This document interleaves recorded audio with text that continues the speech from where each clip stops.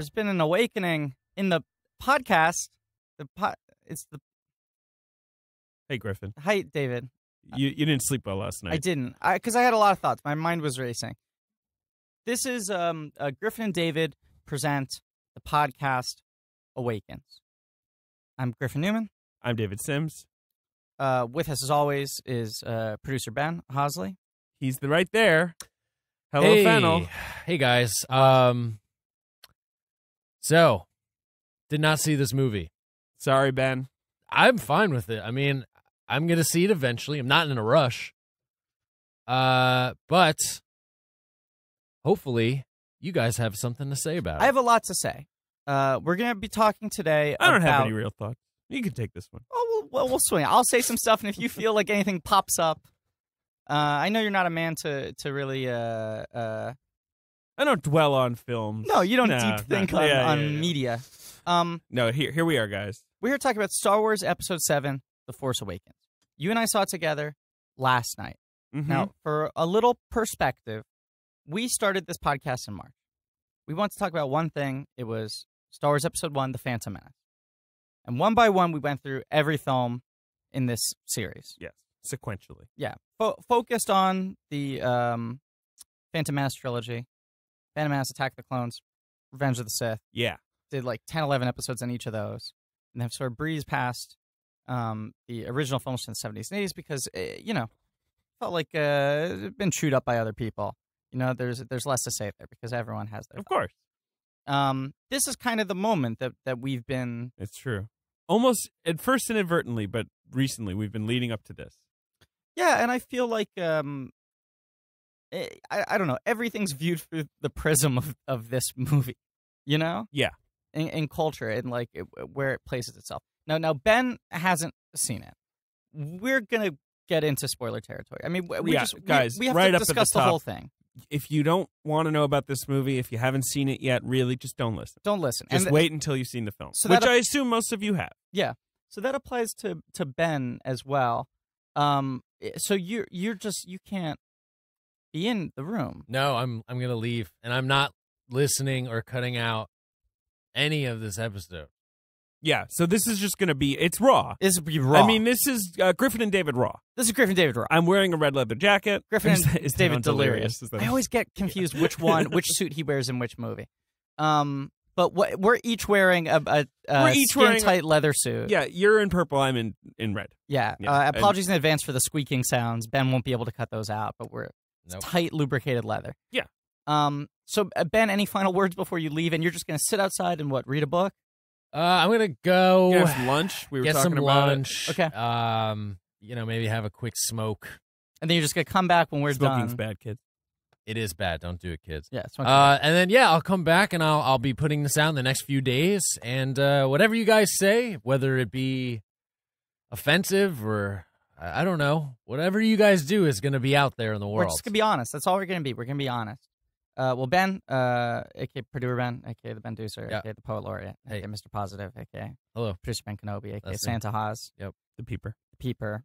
He's a lot of things. He's a lot of things. A lot of things to us, but he is not a viewer of Star Wars The Force Awakens. So with that, I kindly say goodbye, Get Ben. the fuck out of here, Get the Ben. fuck out of here, Kindly Ben. get out of here. Kindly. Jesus. Make sure it's recording. I say goodbye, Fennel, to you. It's definitely recording, right? It's recording. This is... Yeah. People are going to be able to listen to this? Okay. This is a little weird. This is weird. This is really Oh, weird. Ben. Bye, guys. Bye. It's actually, because, it's very comforting knowing Ben's right over there, just on the ones and He's zeros. our audience. He's our, our voice of reason. He's like looking he's like triple checking that this isn't a fucked up decision. He's taking the emotional, look back over the shoulders. He's closing the door very slowly. I actually feel uncomfortable right now. This feels very odd. Ooh, I don't like this. This is really weird. Yeah, we're without a compass This right feels now. like Home Alone. No. What if the wet bandits come in and attack the studio? Joe Pesci out of retirement. Okay, Star Wars Episode 7, The Force Awakens. Yeah. Let's get this out of the way. We both like this movie. I really like this movie. Really like and this you know movie. what? It's sticking nicely so far. Me too. Which is, to me, the crucial, especially with a movie like this where I'm probably going to be so overwhelmed Yes. while I'm watching it, which is how I felt about the prequels. Yeah. Like that I'm just, I'm not going to totally trust my feelings on it for a little while. But so far, as the fizz sort of settles, Yeah. You know, we opened the bottle, all the fizz came out. Yeah. Now it's settling. Feel great. I don't feel like I have to run into a Starbucks bathroom. I don't. I'm comparing my feelings on movies to my digestive system. Right now. Sure, I gotcha. I'm gonna derail this already. I just realized little housekeeping I want to do. I just want to do a quick series of plugs, like rapid fire. Yeah, go ahead. One of which is I'm gonna call up the opening crawl, by the way. Oh, great! To keep our fucking Yes. streak going. We're gonna talk about the role that diversity plays in this film Oh, because fantastic! it is important. But Black Man Can't Jump in Hollywood, my favorite podcast, Great podcast, love it. friends of the show, have already released their Force Awakens episode. They recorded Yeah, one how after did they seeing the beat movie us? last night. They God went. damn it! I know. I saw that this morning on my yeah. podcast app, and I was like, fucking Braylock. And he was talking shit to me on Twitter this morning. I love you, John. And he's got great hair. Love you, Jonathan Braylock. John Braylock's the best. One of the hosts. Yeah. So we're going to talk about diversity, but those guys, What a great, yes. Listen to those guys. They They're have not a lot white of wonderful men. things to say. They're the voices you should listen to that matter. I highly recommend that episode. Additional plugs. I teased that I was going to do this like 6 weeks ago and then just forgot to do it. Avery Edison, another friend of the show, has a great podcast. I love you, Avery. You're the greatest. One of our earliest fans. Yes. Swings and Roundabouts. I at one point said I'm going to listen to that next week and probably plug it, and then I listened to it and have loved it and have not plugged it. She's on episode 3 now. It's really good. It's a great podcast. She uses like Mac and Talk on her computer to pretend to be her therapist and does written therapy sessions with a computer. Great. Love it. The thing that reminded me, because you said Fizz, I don't know if you know this, another long dormant franchise that's coming back to the light, Fizzy Boys. Oh, one of our favorite podcasts. so excited. Chris for Fizzy Gethard, Boys. friend of the Has show. it posted former yet? guest. They just recorded. I don't think it's posted yet. Fizzy Boys, which is a soda podcast. Chris Gethard, Don Finelli. Listen to that. That's it for podcast plugs. One final thing that I want to say. I have a show coming up Wednesday, December 23rd. Oh, yeah, a live show. A live show that I am hosting and producing with my good old buddy, Joe Garden, We love him. former features editor for The Onion, one of their original writers. Love him. It's the Griff and Joe Christmas spectacular, and to a lesser degree, Hanukkah spectacular. It's going to be a dueling holiday special of us trying to represent our respective holidays. Great guests, including comedians Brett Davis, Ray Sani, Liam McEnany, Bronwyn Ariel Isaac, ventriloquist Nigel Dr. Del Dunkley. Well, I'll say is a guy I saw on a subway station platform and booked to do a show, and Frankie Cosmos, who's like a great musician. Union Hall, I believe 8 o'clock, Wednesday, December 23rd. Please come to that show. I want to plug The Atlantic, where I write. That's it. Storied establishment. Yep, founded by Ralph Waldo Emerson, among others, and now I write Star Wars nonsense on that website, Keeping the among tradition other alive. things. You wrote a great Admiral Piet article, which I was- think we I already was plugged very in the happy to last write episode. Okay, so I just want to say before, I don't want people reading into, because this is a podcast where I've been known to get very effusive at times, you know? Yeah, Either sure. overly angry, overly excited. I'm going to try to be a little tempered in this episode. Yeah. I don't want people reading into it like, oh, between the lines, I think he's disappointed. Well, but yeah, sure. I'm go trying ahead, to just right. be objective. I'm trying to be level-headed with this because it's hard to reconcile with this movie. I mean, it's hard to believe that we've seen it. For so long, it like existed as this like mirage. Yeah. You know? I still don't totally get that I've seen it, if that makes sense. Right. I need to see it again. I feel the same way. I'm also like when it was happening, like, you know, it's that thing where your brain's just like kind of slips into some sort of low battery mode where you're just like, yes. Oh, this is too much to think about right now. All right. Almost calm like down, what calm happens down, to calm down. R2-D2, where you just sit back. Yeah, and you let just things go into low happen power around. mode. Until the end of the movie happened. My friend John Henry, who happened to be in the same screening as us last night, we got drinks after the movie, and we were saying that like when you're watching the movie, it's something happening to you, so you can just kind of like succumb to it. Yeah. But to actually think Which about is it, also Abrams' specialty. He's- Is movies that kind of you just have to succumb to and let them kind of drag you along. he's like a real showman. You know, he's like giving you a lot of show, and he's like keeping the ball in the air and moving things fast. Mm-hmm. We're saying it's much more difficult to have seen it and deal with it as like memories in your head and have to actively like pull apart those memories, you know? But we both like this movie a lot. Yeah. My biggest Really thing is, liked it. Really liked it.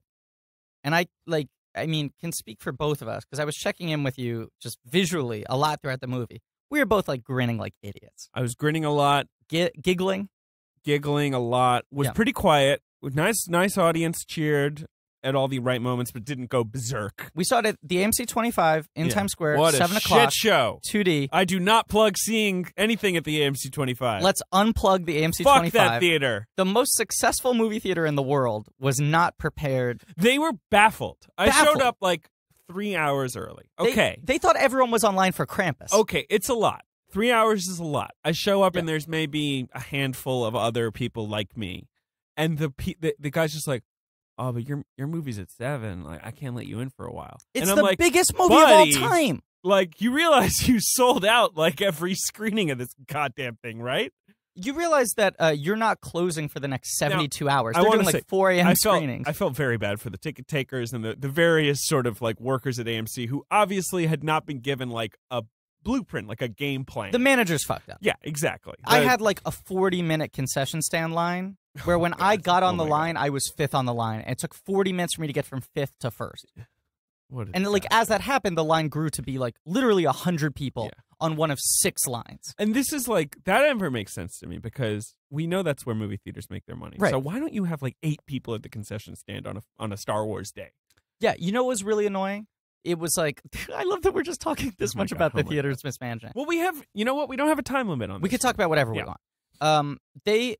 There were 2 people who were just very slowly, with no urgency, loading popcorn into the bags and then putting them on that little, like, in the little glass case where they, like, stay heated under the heat lamp. Christ. And then no one was selling the popcorn bags. No one wants those bags anyway, by the way. I hate heat lamp popcorn. But people were saying, like, hey, can I get some popcorn, please? Yeah. And they were like, hold on a second. And someone's putting the popcorn in the bag and they're not selling it. All right, we are very much off track. Okay.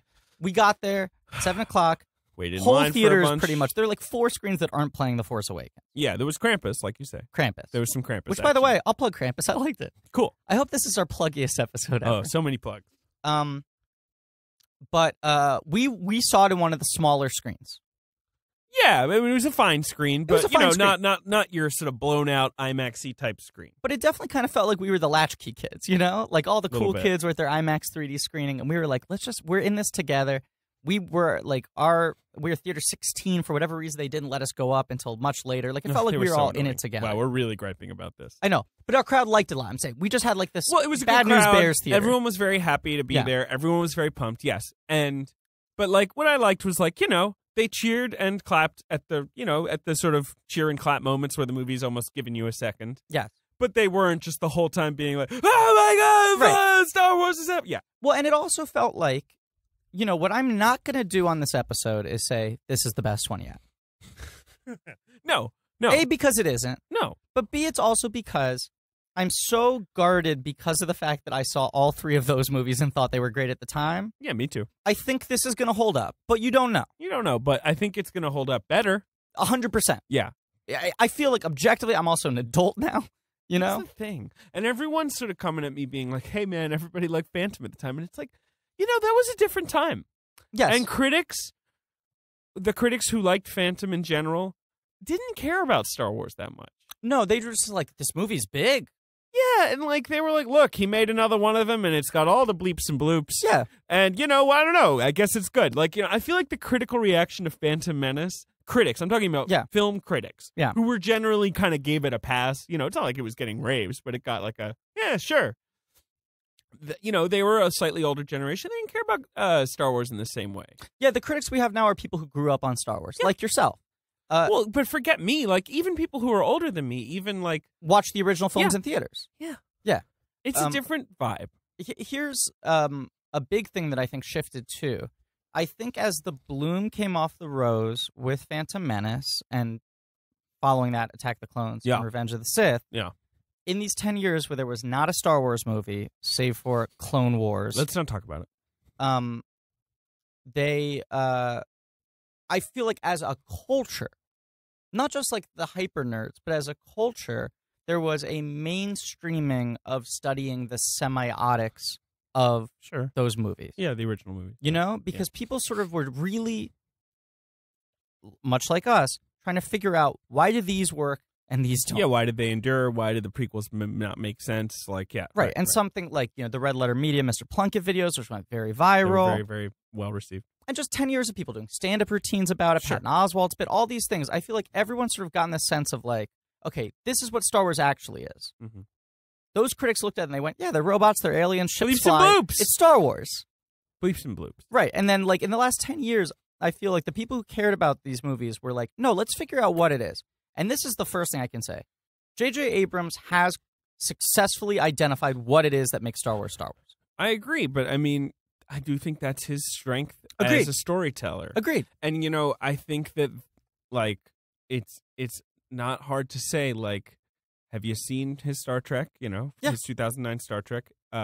What he felt like he had done there, at least to me when I saw it, was he had identified the semiotic strengths of Star Wars and plugged this movie into them. Yeah. And this movie goes the exact same path of, like, you take in your character, one, then they kind of bump into the next one, all these sort of story coincidences on this kind of rolling train. Well, and, it just sort of gathers steam, and it's steeped in nostalgia, but, it's doing enough new stuff that you're kind of overjoyed by it. But this is such a fucking Star Wars movie. Yeah. I feel like your mileage with this film will largely exist in relation to how you feel about Star Wars. Do you love Star Wars? You're probably going to love this movie. Yeah, it feels like a Star Wars movie. Do you not particularly care about Star Wars? You're probably not going to really care You're for that. probably going to think the movie's okay and kind of, gets messy at the end and, like that. I feel like that's going to be your take. But what were my two biggest, wishes for this movie? I want it to be fun. It definitely is. Very fun. In the next episode that's being released, our holiday special, which we recorded before this. Look forward to that one, guys. We each made predictions about what we thought were going to happen in the movie. And I'll say I nailed my predictions. I was 100% correct. The second thing is I want it to feel like a Star Wars movie. Yeah. I want it to feel like I'm watching Star Wars, and this makes me feel the way Star Wars does. Wild success in that category. Let's read the crawl, because this is, I would say, the best crawl. It's a good crawl. And it's like straight to the point. J.J. Abrams is like, I'm not fucking around with you. I'm not fucking talking about Trade Federation blockades. I'm not using, circular language that's hard to follow. Go on. Do you have the crawl? Of course. Let's read it. Episode 7, The Force Awakens. Just quick sidebar. Some people weren't sure if Episode 7 was going to be in the title, because in the marketing materials, just Star Wars, The Force Awakens. Right. But this movie opens with fucking Episode 7. Yeah. But I was always sure that it would. What I thought that Abrams was doing was what Lucas did, which is those movies originally were marketed as Star Wars, The Empire Strikes Back, and Return of the Jedi. And then when you went in, that was the subtitle. The episode thing only came around for Phantom Menace, and I think he only deployed it. And if you remember, the poster title is of the Phantom Menace is like little font, Star Wars. Big font, Episode 1. Tiny little font, The Phantom Menace. Yeah. Which is fine. I think he was trying to be like, this is a prequel. That was his thing. Yeah. Fine. So this is, like almost everything else Abrams has done in this movie, he's taken it back to the original, just with a remix. It's like a great cover album, It's like listening to Otis Redding. I agree with that, except it's like a great cover album, except there's also a fucking awesome new saxophonist who's gonna just take over the world. Well, I'm saying, and her name is Daisy Ridley. You listen to Otis Redding live in Europe, right? Which is one of my favorite albums ever. I love Otis Redding. Yeah. And he does Respect. He does Aretha Franklin's Respect. And he completely reorchestrates it, changed the energy of it. The song is wildly different, being sung by a man rather than a woman. Yeah. Aretha Franklin's version is maybe still better because it has the newness and the discovery, But great fucking cover. He made it his own, and he changed it. He changed the text of it, not literally the lyrics. But I feel like this is the same thing. He's very conscious about what he's keeping the same and what he's changing. And structurally, it's very, very similar to A New Hope. Okay, let's read the crawl. The crawl. Luke Skywalker has vanished. I mean, amazing. Bam. Because, everyone's been going, where's Luke? Why isn't he in the marketing materials? Not in the trailers, not in the posters. Right off the bat, they're telling us, here's what's good. Luke Skywalker has vanished. So cool. In his absence, the sinister First Order has risen from the ashes of the Empire and will not rest until Skywalker, the last Jedi, has been destroyed. Wait, so you're telling me that this movie isn't going to cover how slowly a First Order comes together? That they're just going to tell us that it happened and then just set the world in that movie? The movie in that world? Yeah. Yeah, that's great. With the support of the Republic. Cool. General Leia Organa leads a brave resistance. So cool. She is desperate to find her brother Luke and gain his help in restoring peace and justice to the galaxy. Okay. Love it. Emotional stakes. Cool. Sure. Fine.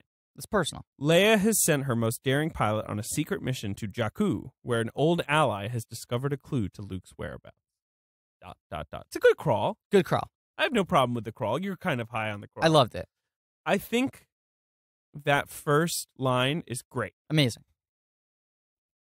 I think that the First Order resistance thing is fine. It's a little confusing. I like that they just sum it up in one sentence. It's like, out of the ashes, the First Order rose. And it's like, I was drinking with geeks last night. Mm-hmm. Myself included, about self-identifying.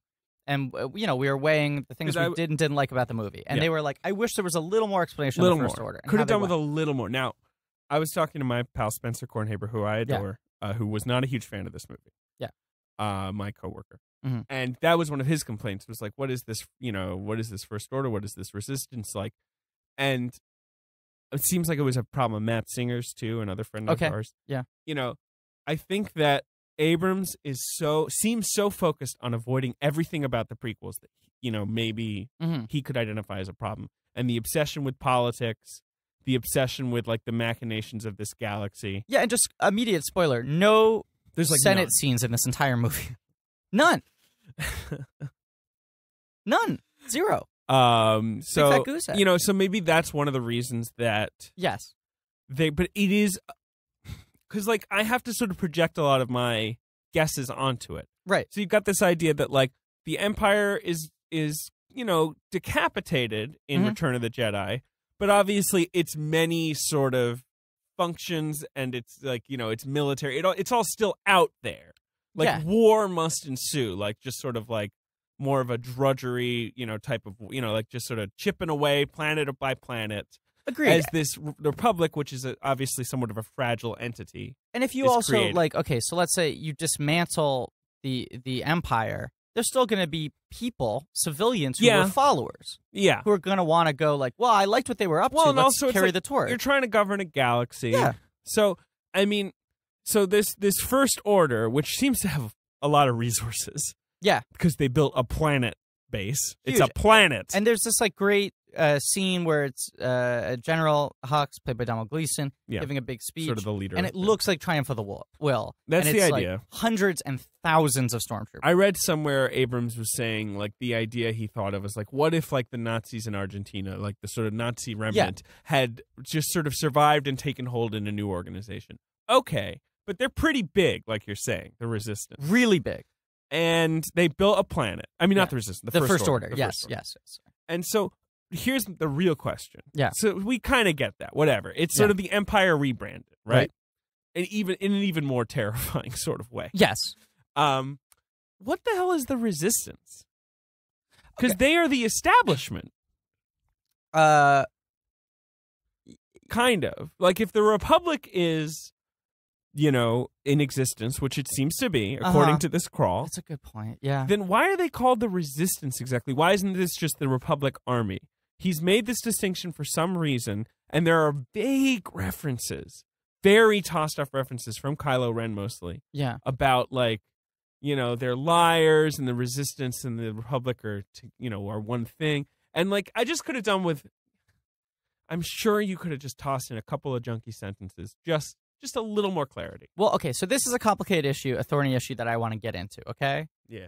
J.J. Abrams is someone who studies the semiotics, figures out how it works, why it works, recreates it, right? Puts his own spin on it, adds a lot of new stuff too, but that's really his skill as, like a pop culture showman. Sure. Agreed. One of the things that is so effective about the original trilogy, and especially A New Hope, a.k.a. Star Wars, period. Right. Is that there is so much happening outside of the parameters of the movie, Yeah. There's so much implied history to everything. So little is explained. You feel like you're just being dropped into the world, and you can tell the world is fully realized in his mind. And you can sort of infer what's going on just from how people behave with each other, just from how they speak about stuff, but they don't explain how structures happened. And in fact, when you go back and explain those things, a lot of times it demystifies them, right? Yeah. Yes, as done in the prequels. I know. Now, by all accounts, George Lucas originally wrote this massive screenplay that he presented to Fox when he was pitching the original Star Wars in their mid-70s, and they were like, this is incomprehensible. It's huge. It would cost $5 billion. And he sort of pared it down and made A New Hope what was essentially the second act of his story, right? And so part of why there's so much bursting at the seams in that movie is he knew exactly what happened right before and right after. I don't think that's true. I don't think he knew exactly. I think right before, I think he changed it after that. But I'm saying... I have never... I will say, this is a sidetrack, but it has always been a little mysterious what exactly Lucas had. I think he changed his plans. What is known is that the story that comprises A New Hope was originally a small part of that original screenplay. He wanted that script to span decades, yeah. okay? I know. I think he changed all of his plans on the fly. Yeah. But the point was, he built this world in a movie where he thought he'd be able to explain everything, resolve everything, and in fact realized, no, just do the middle section. That's the thing that people want to see. We don't need the explanation. We don't need everything ending, like a tidy bow. We just need, the little story there. And so that sort of happened by accident because he did all this work that then he cut out, but it was still in there. He had the thoughts. Yeah. J.J. Abrams is trying to replicate that same effect, but I think he is doing that by purposefully withholding information. Do you know what I'm saying? Which is his want to do. I kind of buy your argument, but I'm not saying this in a good way or a bad way. Yeah. I just think it's an interesting thing to look at because he's going, I want the same thing where there's so much implied and so much that isn't explained, but he's not doing that by accident. He's going, let me write stuff. I'm sure if you sat down with J.J. Abrams, he'd be able to explain it all to you. I like having less explained, but it also feels like at times he could give us a little more. I know what you mean, obviously, and the original movie doesn't explain much either, but you're talking about something that is referenced. It's all jumping off of things we already know, but you've changed it in ways that don't totally make sense. Agreed. You could have just whatever. Doesn't matter. Agreed. Let's move on. I'm not saying it's good. We're moving on. Or bad. Yeah. I just think it's interesting. Now, The Last Night of the Crawl sets up what's maybe my least favorite element of this entire movie. An old ally has discovered some a map to Skywalker. Biggest demerit against J.J. Abrams. Don't cast Max von Sydow in this part. It's incredibly distracting. He plays a character called, what's his name? It's like Tark Bal Foom, something like that. He's got Lor San Tekka. Yeah, not Lord, Lor San Tekka. Lor San Tekka. Max von Sydow. One of the greatest actors of all time. Arguably one of the greatest actors who has ever been in movies. Yeah. I mean, one of the most incredible careers ever. If you look at all the different things he's spanned, all the different people he's worked with, how much... he's 86 years old. He's gone through so many different iterations of what film is. Been there along the way as this medium and this industry developed in different countries, Yeah, love Max von Sydow. Love him. What's he doing in this movie? To open the movie with him, he has the first line. Oh, wait. Producer Ben just stuck his head back in. Checking the levels. Bye, Ben. Great. I love you, Ben. He has the first line of the movie. Yeah, which is this should set things right or something like that. Which is pretty meta. I know. It is a little meta. And he's talking to Poe Dameron, played by Oscar Isaac. Played by Oscar Isaac, who is the most daring pilot that Leia has sent. Yeah. But he there's no character here. It's just here's an old man giving something to someone. Yeah. I mean, who the fuck? An old ally? Who the fuck is this guy? It's so distracting when it's Max von Sydow. You could have cast anybody in this. All right, we're nitpicking though. Anyway, because let's not, Yeah. But I mean, yeah, you got Max von Sydow, who obviously we've known was in the movie. His casting has been announced. And Max von Sydow. He was part of the original cast announcement along with the leads. And it's okay, great. There he is. He gets this flash drive. Yeah, he hands a flash drive to Poe Dameron, played by Oscar Isaac. I'll say this. I'll say this. I think maybe the reason they cast Max von Sydow is pretty much the first beat in the movie is Kylo Ren, the movie's big villain. Yeah. Killing him. Yes. While hunting for this info. And von Sydow just murders this 1 minute, maybe not even, like 40-second confrontation with him. Maybe even less, maybe like 30. Where he's basically like a mix of sort of scornful and like despairing about Kylo Ren, who we obviously know nothing about. But he also just sort of like gives up. He's like, I can't keep on, you know? Yeah. But I mean, so maybe Abrams just wanted someone who could really sell the shit out of that scene. But you know what? Just get some random English guy. That was the trick George Lucas pulled over and over again, and it usually worked. A bunch of great stage actors you could get to play that part. Whatever. So Kylo Ren, you know, it's more just annoying because you're like, are we supposed to know who this is? Like, does he have some sort of analog in the original trilogy? Like, no. But no, he doesn't. He's just Lor San Tekka. No, and I was almost expecting that later in the film, other characters would like talk about him in ways that put him in a greater perspective, and like they never did. He's just an old guy, hands a flash drive to Poe Dameron. Not a bad performance, but just distracting because you keep on going like there has to be a reason they hired Max von Sydow to do this, and it's never revealed. No, whatever. Poe Dameron gets this flash drive and is immediately besieged by Kylo Ren. Mm-hmm. In this, they're on Jakku. Yeah, this deserty Tatooine planet, almost identical. Pretty much Tatooine. Yeah. But I mean, I think wisely. Look, I mean, this is the remix I'm talking about. Right. It's like Abrams was like, we need a desert planet. Can't be Tatooine. There's too much mojo with that one. Yeah. There's just like there's a whammy on that one. Prequel whammy. Original movie whammy. We'll just revive it. It'll be a new, type of. Mm-hmm. Also, Tatooine's supposed to be in the Outer Rim. Yes. And this is not. This is very much in the center of things, and was the site of some sort of great battle that happened a long time ago. Because there's like crashed starships everywhere. Yeah, and it feels shittier than Tatooine. Like it feels like it's even shittier than. It's Tatooine. even shittier, and there's like it's more. What's the word I'm looking for? It's even more sparse. There's less civilization. It feels like there's less life on it. No huts. No huts. The huts really made the trains run on time in Tatooine. Yes, I do know. Okay, so Kylo Ren comes in. Stormtroopers They look great. Yeah, it looks cool. Captain Phasma, who's like his right hand. I believe the first shot of the movie is those stormtroopers in the ship, right? And like the light kind of rattling. Well, we do the classic Star Wars shot where the ship is overhead. There's a moon, and then the it's ship, under us actually. Yes. Yeah. And you see how big the ship is, and then it's stormtroopers rattling, which is immediately an interesting start. Mm-hmm. And it's like lights flashing. You're getting like these little seizure-inducing glimpses of like the stormtroopers in the wings waiting to. And we're getting attack. a sense of the mental experience of one of our heroes, Finn. Right. But we don't really know that yet. Right. But that is what's happening. Cut to Lor San Tekka, hands the flash drive. Almost immediately, they land. Start fucking shit up. And they're shooting great people. moment, let's say. Poe Dameron shoots his gun. Well, I was about to say. Poe Dameron shoots his gun from long range, like a sniper kind of ray gun. And Kylo Ren, this sort of Darth Vader type, this black mask-clad, guy. Played by Adam Driver. Just flips around and stops the laser beam in time. There's just a laser beam in the air. It's just frozen in the air. Cool. It's pretty cool. Yeah. And Poe Dameron, gets, that's it. He's captured. But luckily, he put his flash drive in a little ball droid called BB-8, who zaps off in the other direction, R2-D2 style. Mirror number 1. The film starts with someone. I swear to God, it's probably already mirror number 4. But yes.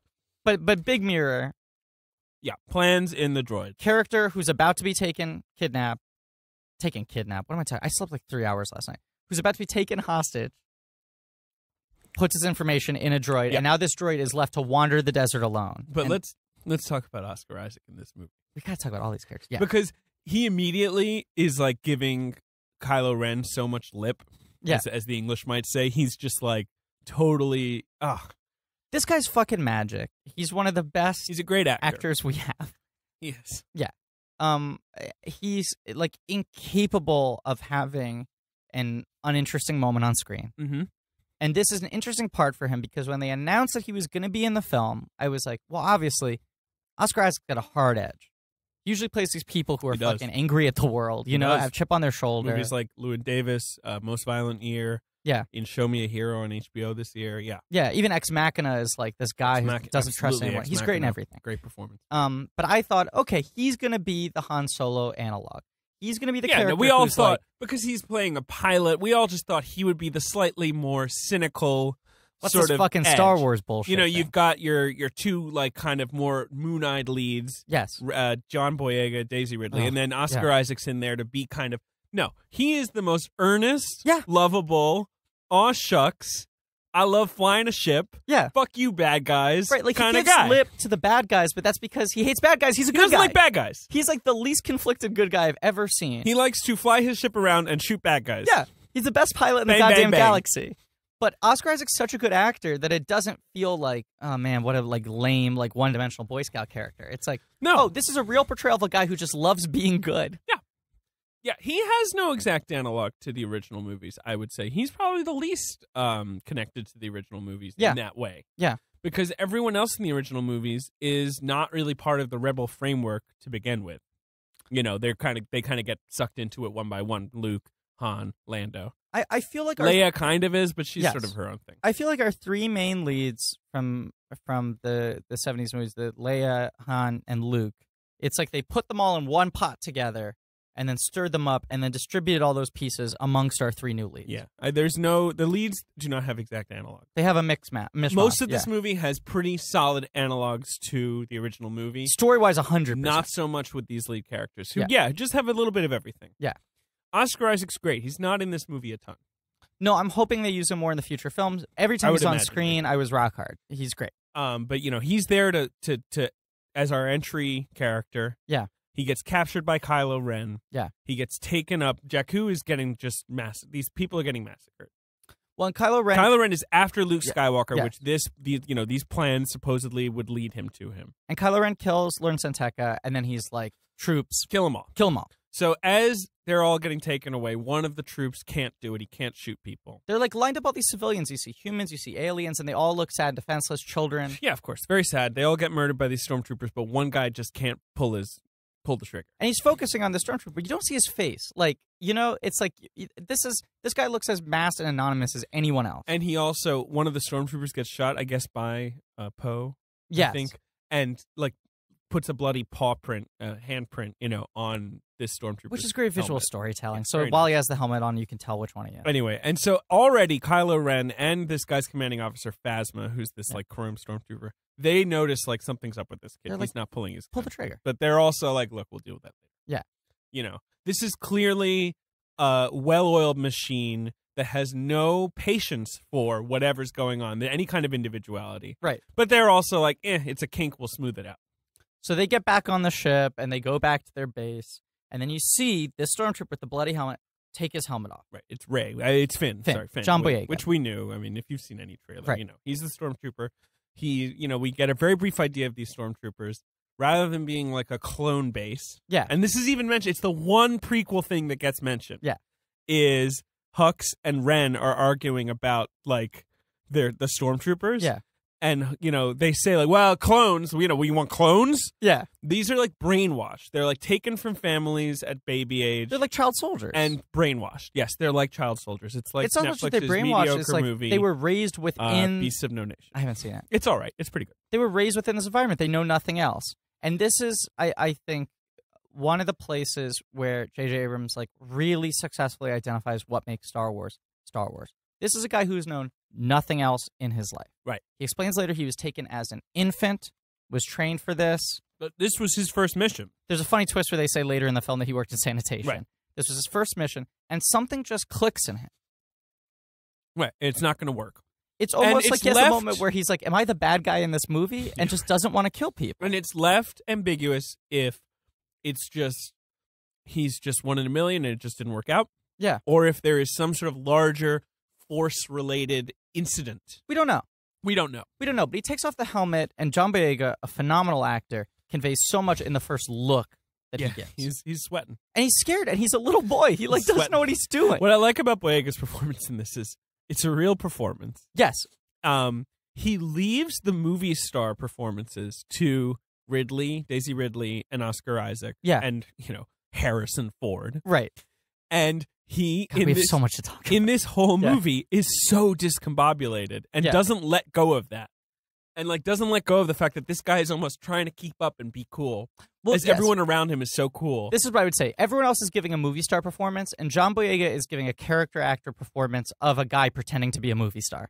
His character is someone who wants everyone else to think that he's like the cool hero of the movie. He's kind of like the teen sidekick. Yeah. Who is like, could be the hero one day. Yeah. But right now is just kind of like looking at everyone else and being like, okay, all right, okay, you're doing that? Okay. Well, okay. we're skipping ahead a little bit, but like there's an exchange that happens later between Finn and Han Solo where I kind of realize like, oh, this is who Han Solo was when he was 23. Like when we meet Han Solo in A New Hope, he's like 34. Yeah, right. He's already been around the block. And this is like Finn in like the fake it till you make it stage. Right. Where like Han Solo already successfully doesn't give a shit when we meet him. And like Han seems Han to Solo recognize at this that. point now, what I like, because in A New Hope, he's like all bluster. He's the cock of the walk. He's trying to be impressive. Right. The minute Obi-Wan leaves the bar table, he's like, Jesus Christ, thank God they're hiring us. In this movie, when they're presented with like a stressful situation, he's like, I don't know, I'll do my usual bullshit. It usually works out. So you go like, it's 3 stages in the evolution of a type of person, right? Finn is the guy who knows how he wants people to see him but doesn't know how to pull it off yet. Han Solo is the guy who's able to pull it off successfully even though it's an act. Yeah. And old Han Solo is the guy who's dropped the act and is finally just ready to be real. Finn takes off the helmet. Immediately Captain Phasma is like, who told you to fucking take your helmet off? I know. Put your helmet back. Gwendolyn Christie plays Captain Phasma. Pretty small role, but you know what? Great voice. Really cool. Great voice. Amazing character design. This armor looks unbelievable. She's got a little side cape, little shoulder cape, chrome armor.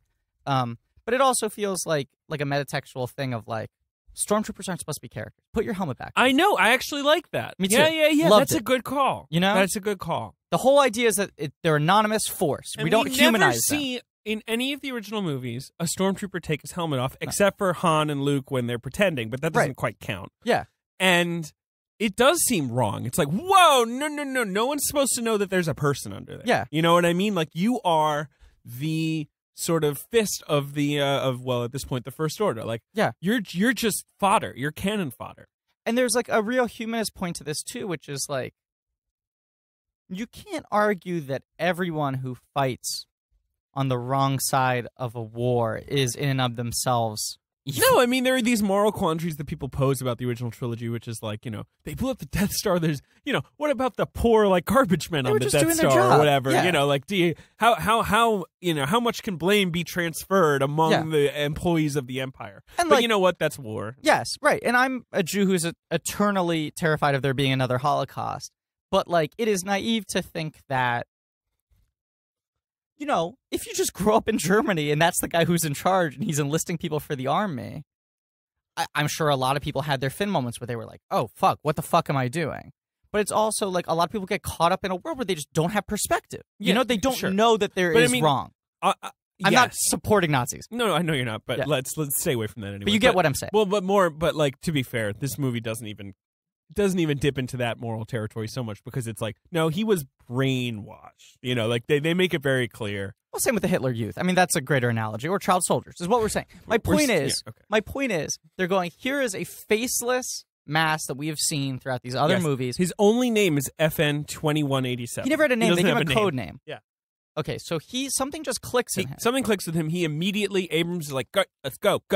He Movie moves really fast. Poe gets free, he frees Poe.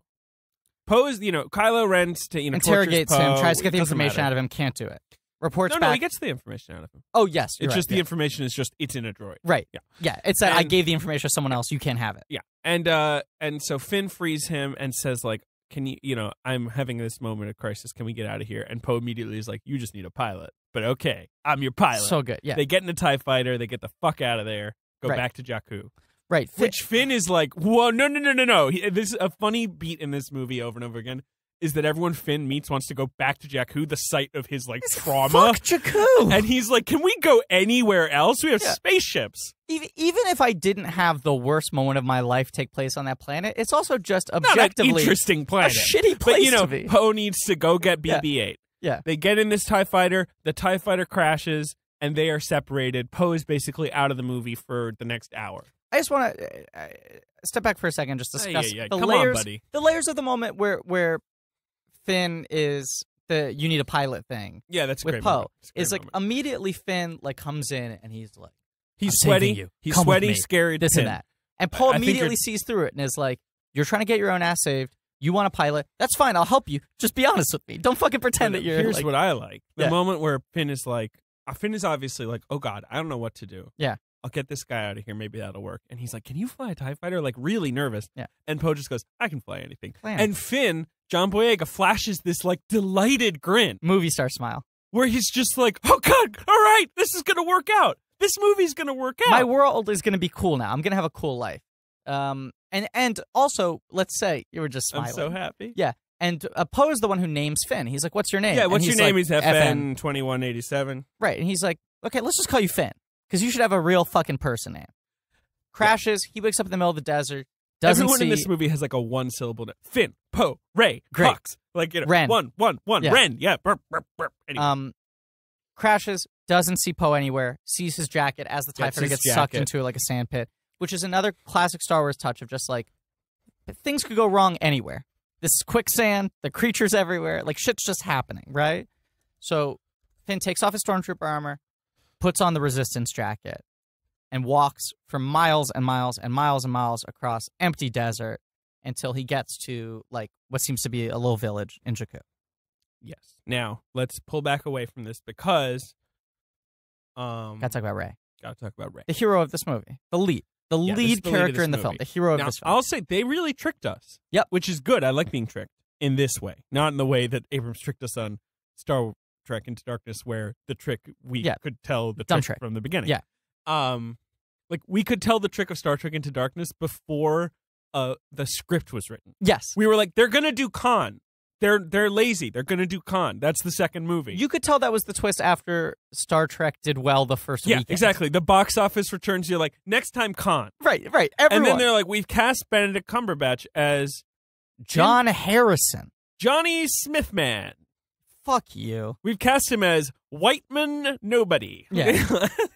Anyway, I hate that movie. And they also did like fucking Benicio del Toro was originally in talks to play Khan, and then when he dropped out, the short list was like 4 other actors of Hispanic or Latino descent. Right. And then they were like, "Oh, you thought it was Khan, but look, we cast a white guy." And everyone's like, "Congrats on casting a white guy! Wow, good job. You whitewashed 30 Khan. years later, yeah, you managed. Fucking Khan's in like the '60s Star Trek. They managed to cast a Latino actor. Now it's like, yeah, but have you ever seen a white English actor as a villain? Whoa! Just to throw us off your scent." J.J. Abrams has been appropriately contrite about Star Trek Into Darkness, but I just want to say, fuck Star Trek Into Darkness. It's his worst Dumb film. movie. He'll likely never tank a film that badly. I agree.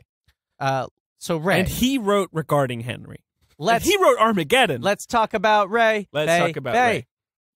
Sorry that I got on that track. Anyway, you know, in all the advertising, I was just like, oh, Boyega, Finn, this guy's the lead. The guy. And Rey's going to be the co-lead who's sort of the tinkerer, the pilot, you know, this sort of foil. It's her movie. It's her movie. Full stop. Start to finish. Yeah. Front and back. She's your Luke.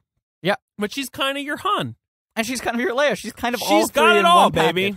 She's one of the most fully rounded characters we've ever seen in a Star Wars movie. You know, I saw someone... I forget who wrote this. So, carry on. Talk about Rey for a second. Well, we first see her, and she's like scourging around. Mm-hmm. She's like a junk lady. She's like collecting... Well, she lives on Jakku, and it seems like life on Jakku sucks, and is defined by the fact that this like monumental battle happened decades ago. So there are these crashed ships. Right. She's scavenging in a Star Destroyer, pulling little bits out of like a basically hollow Star Destroyer. Right. She lives in a AT-AT, like in a destroyed AT-AT. Yeah. And she goes down to the market every day and like, you know, trades in these bits for like a measly like ration of food from this sort of CGI merchant character played by Simon Pegg. Yeah. Not my favorite aspect of the movie, although Pegg's voice is fine. I like that. Yeah. Some of these creatures I was just like, man, why are you doing CGI here? Like, double down. Well, no, I'll tell you what that creature was. That was a fully practical suit with like a CGI face. Like it was CGI a fixed face on set, and they did the movements. express. I mean, it was like the Where the Wild Things Are thing. Guess what, buddy? What? No. I liked it. No. I liked it. Little detail that I loved. She gives him all the junk she's pulled together, and he's like, "Okay, that's worth half a ration." And he gives her like a packet of powder, and she goes home, puts the powder in a plate, pours water on it, turns into bread, and it's like, cool. That's a crazy future thing. I know. But in this the bread planet, was very cool. In this planet, that's the worst food you could possibly eat. I know. Like, it's so shitty, it's a green, But we're like, what? Instant bread? I know. It's okay, cool. So she eats it in the AT, whatever.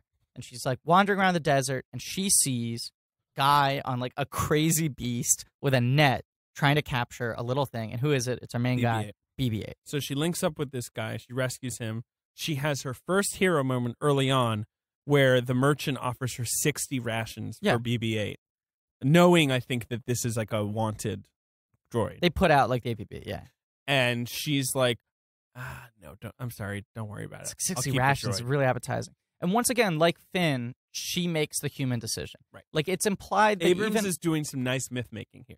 But even when she sees them trying to capture BB-8, it's like she seems to have an empathy for droids that other characters in the movie do not. Like she seems to recognize that droids have like feelings. Yeah. You know? And we should say BB-8 is the most incredible creation. It's so cool. As much as he has been leaned on as like the toy of the movie, the kind of like international star of the movie that everybody's going to love, he rocks. He's real. Yeah. He moves with this sort of like real kind of sense of like, you know, the way his head moves. Oh, so it's good. very human. They get a lot of character out of him. And he's even got like, a cool sort of different kind of voice. Yeah. Like, you know, robot squeaky bloopy bloop voice. Done by quote unquote consultants, Bill Hader and Ben Schwartz. But he has like little gadgets pop out, but it never goes into R2. Never crazy. He's got a little shocker. He's got a little blowtorch. It's nothing much. A great moment where Finn gives him a thumbs up, and then BB-8 shoots out his blowtorch to approximate a thumbs up. Great. Very good. Best moment in the history of cinema. He's got these little like sort of wires that he can shoot out to kind of climb stuff. Yeah, he's pretty great. Cool. He's a great guy. He's great. Love him. Love him. His scenes with Rey are great. Great. They have a great chemistry. So Rey, what was I gonna say about the BB-8 thing? Rey captures BB-8, gets the rations, turns it down. These are two characters who, when faced with a decision where they could have selfish gain, choose to do the more human thing. Their morality is strong. She doesn't sell BB-8. She's there. These people are sort of asking, you know, like, he goes like, find the droid, get it no matter what. Yeah. Okay, so Finn has now come into Jakku. Our two heroes are in the same area. That is the sort of happenstance plotting that we've talked about, right? Yeah, the definitely. coincidency, Toy Story, original trilogy thing. And I was trying to isolate while watching this, like, why does it work here, but in the prequels, everyone shows up at the right place at the right time and it feels forced. And here's the massive difference, okay? And I think J.J. Abrams identified this so well. In the prequels, they get in a ship, they land, it happens to be at the door, they go in there, there's an enemy right there, they fight them. Right? Yeah, sure. It's like he's just moving pieces along a board game because he's rolled that number on the die. Yeah. And in the original trilogy, there's a lot of coincidence, right? The two There people happen to be is. at the same place. But here's the big difference, and this movie gets it right. There's luck and happenstance that gets the character to that point where they're in that place, but then once they're in that position, they make an active choice that defines them as a character. Okay, go ahead. So Finn is here because that's where he happened to land. He's on the desert. He's wandering around. He stops at this place because there's a watering hole. He is dehydrated. Right. So he starts souping water up with his hands. There's this big boar creature there, right? Yeah. Meanwhile, a bunch of thugs are trying to attack Rey First order of thugs, and take BB-8, right? Yeah. Finn has his back to this. He's just drinking water. Right. But he's drinking so much of it that this boar creature gets annoyed and, like, shoulders him. Mm-hmm. And when he's shouldered, he's now realigned so he's looking straight on at Rey. Okay. Now, it's a coincidence that he was there. It's a coincidence that the boar hit him at that moment. Yeah. But what defines him is that he goes, I need to help that woman. Yeah, well, but then what I love, and I think what everyone's going to love... She's like, don't fucking help me. Well, he tries to help her. She's already taken care of it. Yeah. He grabs her arm and says, we got to go, because suddenly TIE fighters arrive, and it looks like the Empire's, you know, the First Order's about to rout this thing. And she's like, yeah, you don't need to hold my hand. I know how to run. He keeps on holding her hand, which is so fun. And she keeps being like, dude, like, I don't need you to hold the hand. Like, I can run. You kind of need two hands to run. I think he also just has a crush on her. Of course he does. Who doesn't? She's the greatest. I would like to say this right now. Oh, boy. I'd love to take Daisy Ridley out for dinner. Yeah, I'd love to take John Boyega out for dinner. Let's do a double date. John Boyega, Daisy Ridley, if you're listening, I am single. David is not. We're both heterosexual. If you want to go out on a date, two of us will take you out. I had a non-speaking role in a national commercial that ran for 1 month this year. I could probably pick up the check. Yeah, does that pay a lot? Yeah. Because, you know, It's you always right, hear, like, some people are like, wow, you know, this guy who's in this ad campaign, like, he's set for life. And then other people are like, ads don't actually pay as well as you think they do. But national does, right? National's what you need. I think I got paid a stupid amount of money in relation. Considering the work you did, sure, yes. I literally was one of 8 faces on screen trying to take a selfie with no dialogue for half a second and a 30-second ad. That played a lot for a month, and then it was out of date because cell phone technology changes every 2 days. But my point is, I've stowed that away for a special day in a sock under my bed. Daisy Ridley, if you want to go out for dinner, I'll pay for it with my Samsung money. Cool. Like a pretty nice place. Not like a really, don't push my budget. But I'll like, there's a noodle shop in my neighborhood that's good. And we got to move on because I don't even know how long we've done, but holy shit. This episode's going to be 5 hours long. Daisy Ridley, it doesn't need any help. Maybe the best joke of the movie. You're checking the time. Maybe the best joke of the entire movie. They're running away. There are explosions happening behind them. They're now looking for BB-8. They're looking for Finn. The First Order's coming in. You know, the TIE fighters are swinging down. And they're, like, running. And they're like, we need a ship. And she's like, there's a quad jumper right there. We could get to it. And they're, like, screaming at each other while they're, like, running towards it. And he's like, what about that ship? And she's like, that's garbage. We're not using that. Quad jumper, quad jumper, quad jumper. And then they get to the quad jumper and immediately blows up. And she goes, he goes, I guess we're going to have to use the garbage. No. I think he doesn't say anything. She just says, garbage is fine. Garbage is fine. Garbage it is then, I think she says. Well, it doesn't matter. Whatever. Who cares? Great movie. Camera pans over. What is it? It's the Millennium Falcon. You see, I'm so stupid that I didn't see that I coming didn't either. immediately. I mean, did it not see happens it. quickly enough that you don't even really think about it. Yeah. But and the whole audience, that was the first moment where the audience just burst into applause. And it was like involuntary. It wasn't even like showing approval. It was like, because you're gasping. You're just like, oh my God, how well done. I think I just turned to you and said, nice work. Yeah. Like I went like, good job. That was great. Yeah. And they run into this, and here it is, the Millennium Falcon. And if you thought it looked like trash before, it's like so beaten down. It's now. real beat up. Barely works. She's never flown it before. He's never worked the gunner on something it belongs like this to the ration guy. It belongs to the merchant. He's just going to use it for junk. And they get in, she gets in the cockpit, he gets in the gunner, and they just have this dogfight with the TIE fighters, trying to get away from them and get off of Jakku. And she can't sort of make the ship work. She can't get the hyperdrive to work. I'm going to get into another gripe territory. I don't think the action scenes in this movie are very well done. I think the action's a little flat. I agree. I think that this scene where the Falcon is being chased by the TIE fighters is the best one. Yeah. And it's because it has kind of the same energy of that first scene where Luke is in the gunner seat, where it's like Finn is almost just delighted to be even shooting close to these guys. But also, neither of them know what they're doing. They've never sat in those chairs before. And so there's like a tension from them figuring it out as they go along. I think all the action beats in this movie are very well written. They have really good story beats in them, you know? They're not just like shit happening. There's like character moves happening within the beats, and they build, and they have like catharsis and all of that. I just think, and I don't know if it was Disney being scared, if it was him not trusting himself, because I think the action in the original Star Trek's a lot cleaner, but there's a lot of fucking editing. He edits a lot. I do think the action in Star Trek is cleaner, but it's also Star Trek action, which is these sort of like big boat-like ships, right? You know, so and there's it only moves like a little slower. 2 ships at any given time. Yeah, usually. So that helps. Yeah, it's fine. It's not bad. It's kind of interesting. I also wonder if, again, he's trying to pull back from everything the prequels did wrong. And one thing the prequels did was have a lot of very busy action, not quick-cut action, but just, you know, an overloaded frame with everything you can think of. Right. You know, what's this? The Falcon being chased by 2 TIE fighters. Yeah. 1, 2. And we see both TIE fighters get destroyed. Well, here's my thing. Like, it's the same with a lightsaber fight later, where it's like, there's no flubber.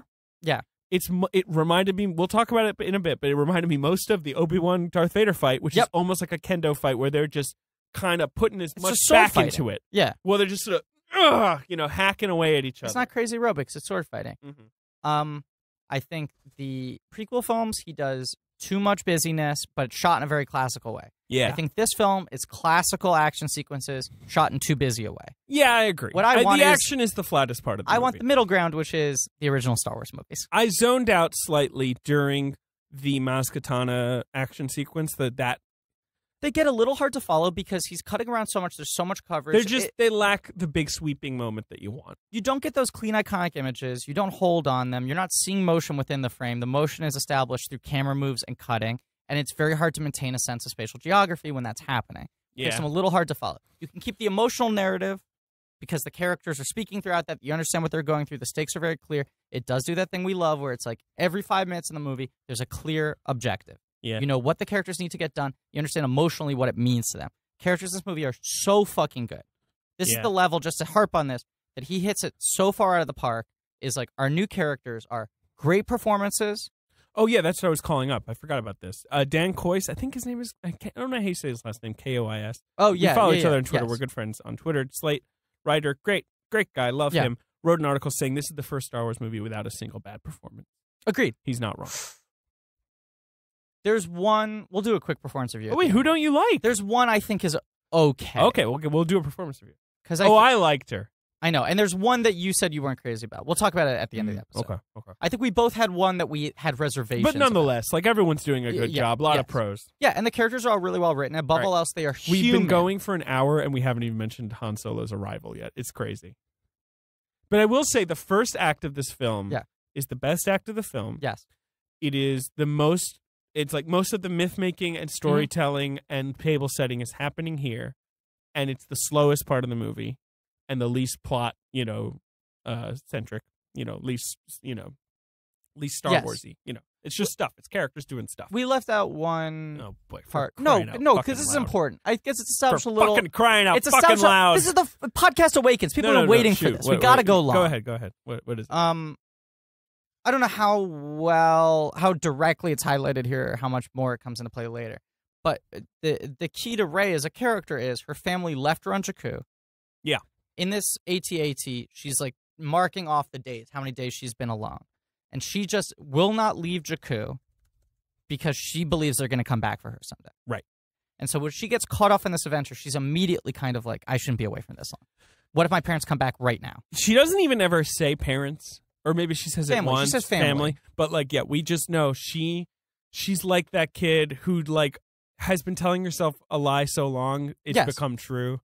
Where it's like, my parents are coming back though, so she's like the kid in the foster home or the group home who's like, but my parents you're all orphans, but back. my parents they just went on a mission and they have to return. Yeah.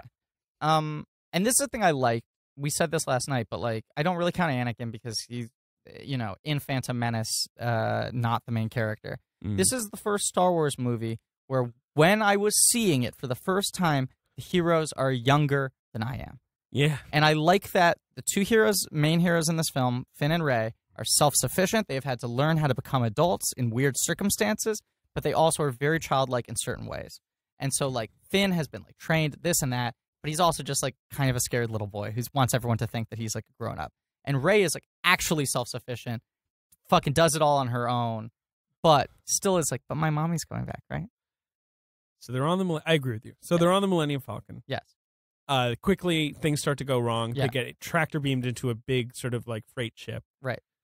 And here's what I like about this scene. Yeah. Apart from that it introduces Han Solo and Chewbacca, who are good characters. Spoiler. That I like. Spoiler alert. Is that Rey and Finn are like, I know what we'll do. We'll put this doohickey in the engine, and that'll flood it with poison. Yeah. Because they think it's a stormtrooper. We'll hide under the grate. It's going to be space pirates They're doing all this us. business. Yeah. Han and Chewie come in and briefly are like, oh, Jesus, are they going to flood this room with poison gas? And they were going to have to deal with all that. Yeah. And Han and Chewie come in. They have their moment. We're home. It was from the trailer, And immediately they're like, hey, what are you doing?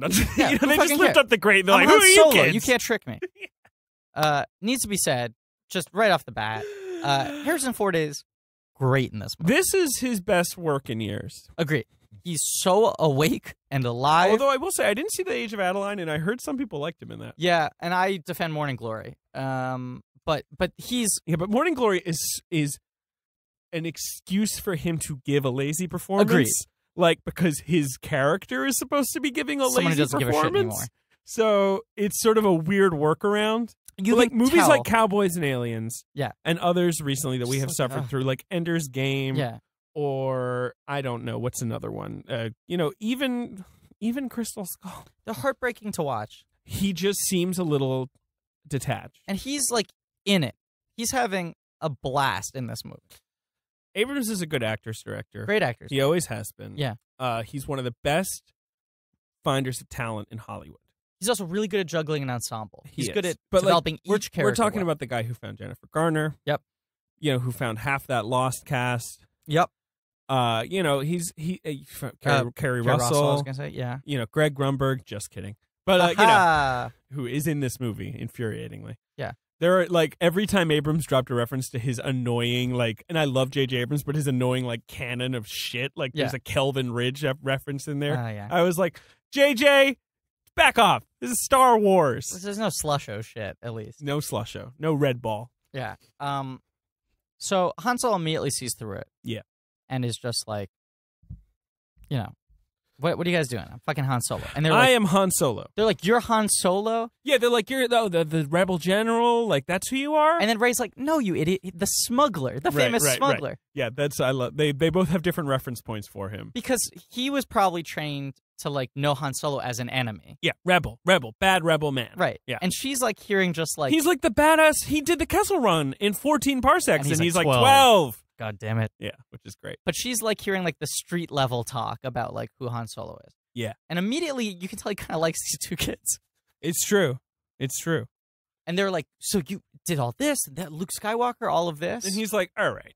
Because they tell him the BB-8 has the map to Luke Skywalker. And so we just get just a little bit of Han Solo's melancholy where he's like, yeah, I knew Luke. Yeah. I mean, he's not even upset about it. He's just like, yeah, it's all true. All that shit was all real. All that stuff. I used to think it was bullshit, but it's true. Just then, like, knock, knock, knock, a rap-a-tap-tap at the door. Who is it? Space pirates. This is, I would say, the worst part of the film. Agreed. Not terrible, but not good. Not good. Some people were comparing it to, like, saying it's the most prequel-y part of the movie. Sure. I think it's just very Abrams. Yeah. Because there are these random creatures that Han Solo is supposed to be smuggling that are just, like, fucking rejects from the Cloverfield pile. Yeah. They're just, like, teeth tentacle things. Or that snow creature from Star Trek, the first Star Trek. Yeah, or like, that snow creature from the second Star Trek. I bet there was one. Or the monster from Super 8. He designs monsters in a very similar way. All the other creatures in this film look like Star Wars-y creatures, and in this is like a J.J. creature. Anyway, a bunch of British pirates come on, cool bad guy enforcers. Then a bunch of actors in the raid come on, do no stunts whatsoever. Who was the Scottish or whatever guy? Didn't know, but I liked him. Yeah. I mean, I didn't like this sequence. I think the idea is like, Han, he's up to his smuggler ways again. Yeah. Oh, he's got everyone on the go. And that's kind of cute where he's like playing them off of each other. But then just a bunch of shit occurs. And it's just an excuse for them to get in the Falcon and get out of there. Which they do. So whatever. Whatever. I don't really want to dwell on that scene. It's not good. I don't remember where it happens in the chronology of the film, but at one point, a underling comes up to Kylo Ren and tells him that the girl and the droid got away. And he, like, takes a deep breath, and takes out his lightsaber, and just, like, cuts up the wall like a computer console. He says, the droid got away. Ren cuts up the wall with his lightsaber, throws a temper tantrum. Right. And then he like a little baby. Then the guy's like, he was with a girl, and Kylo Ren just pulls him over with the Force, and he's like, girl? Yeah. So 2 levels of, Yes.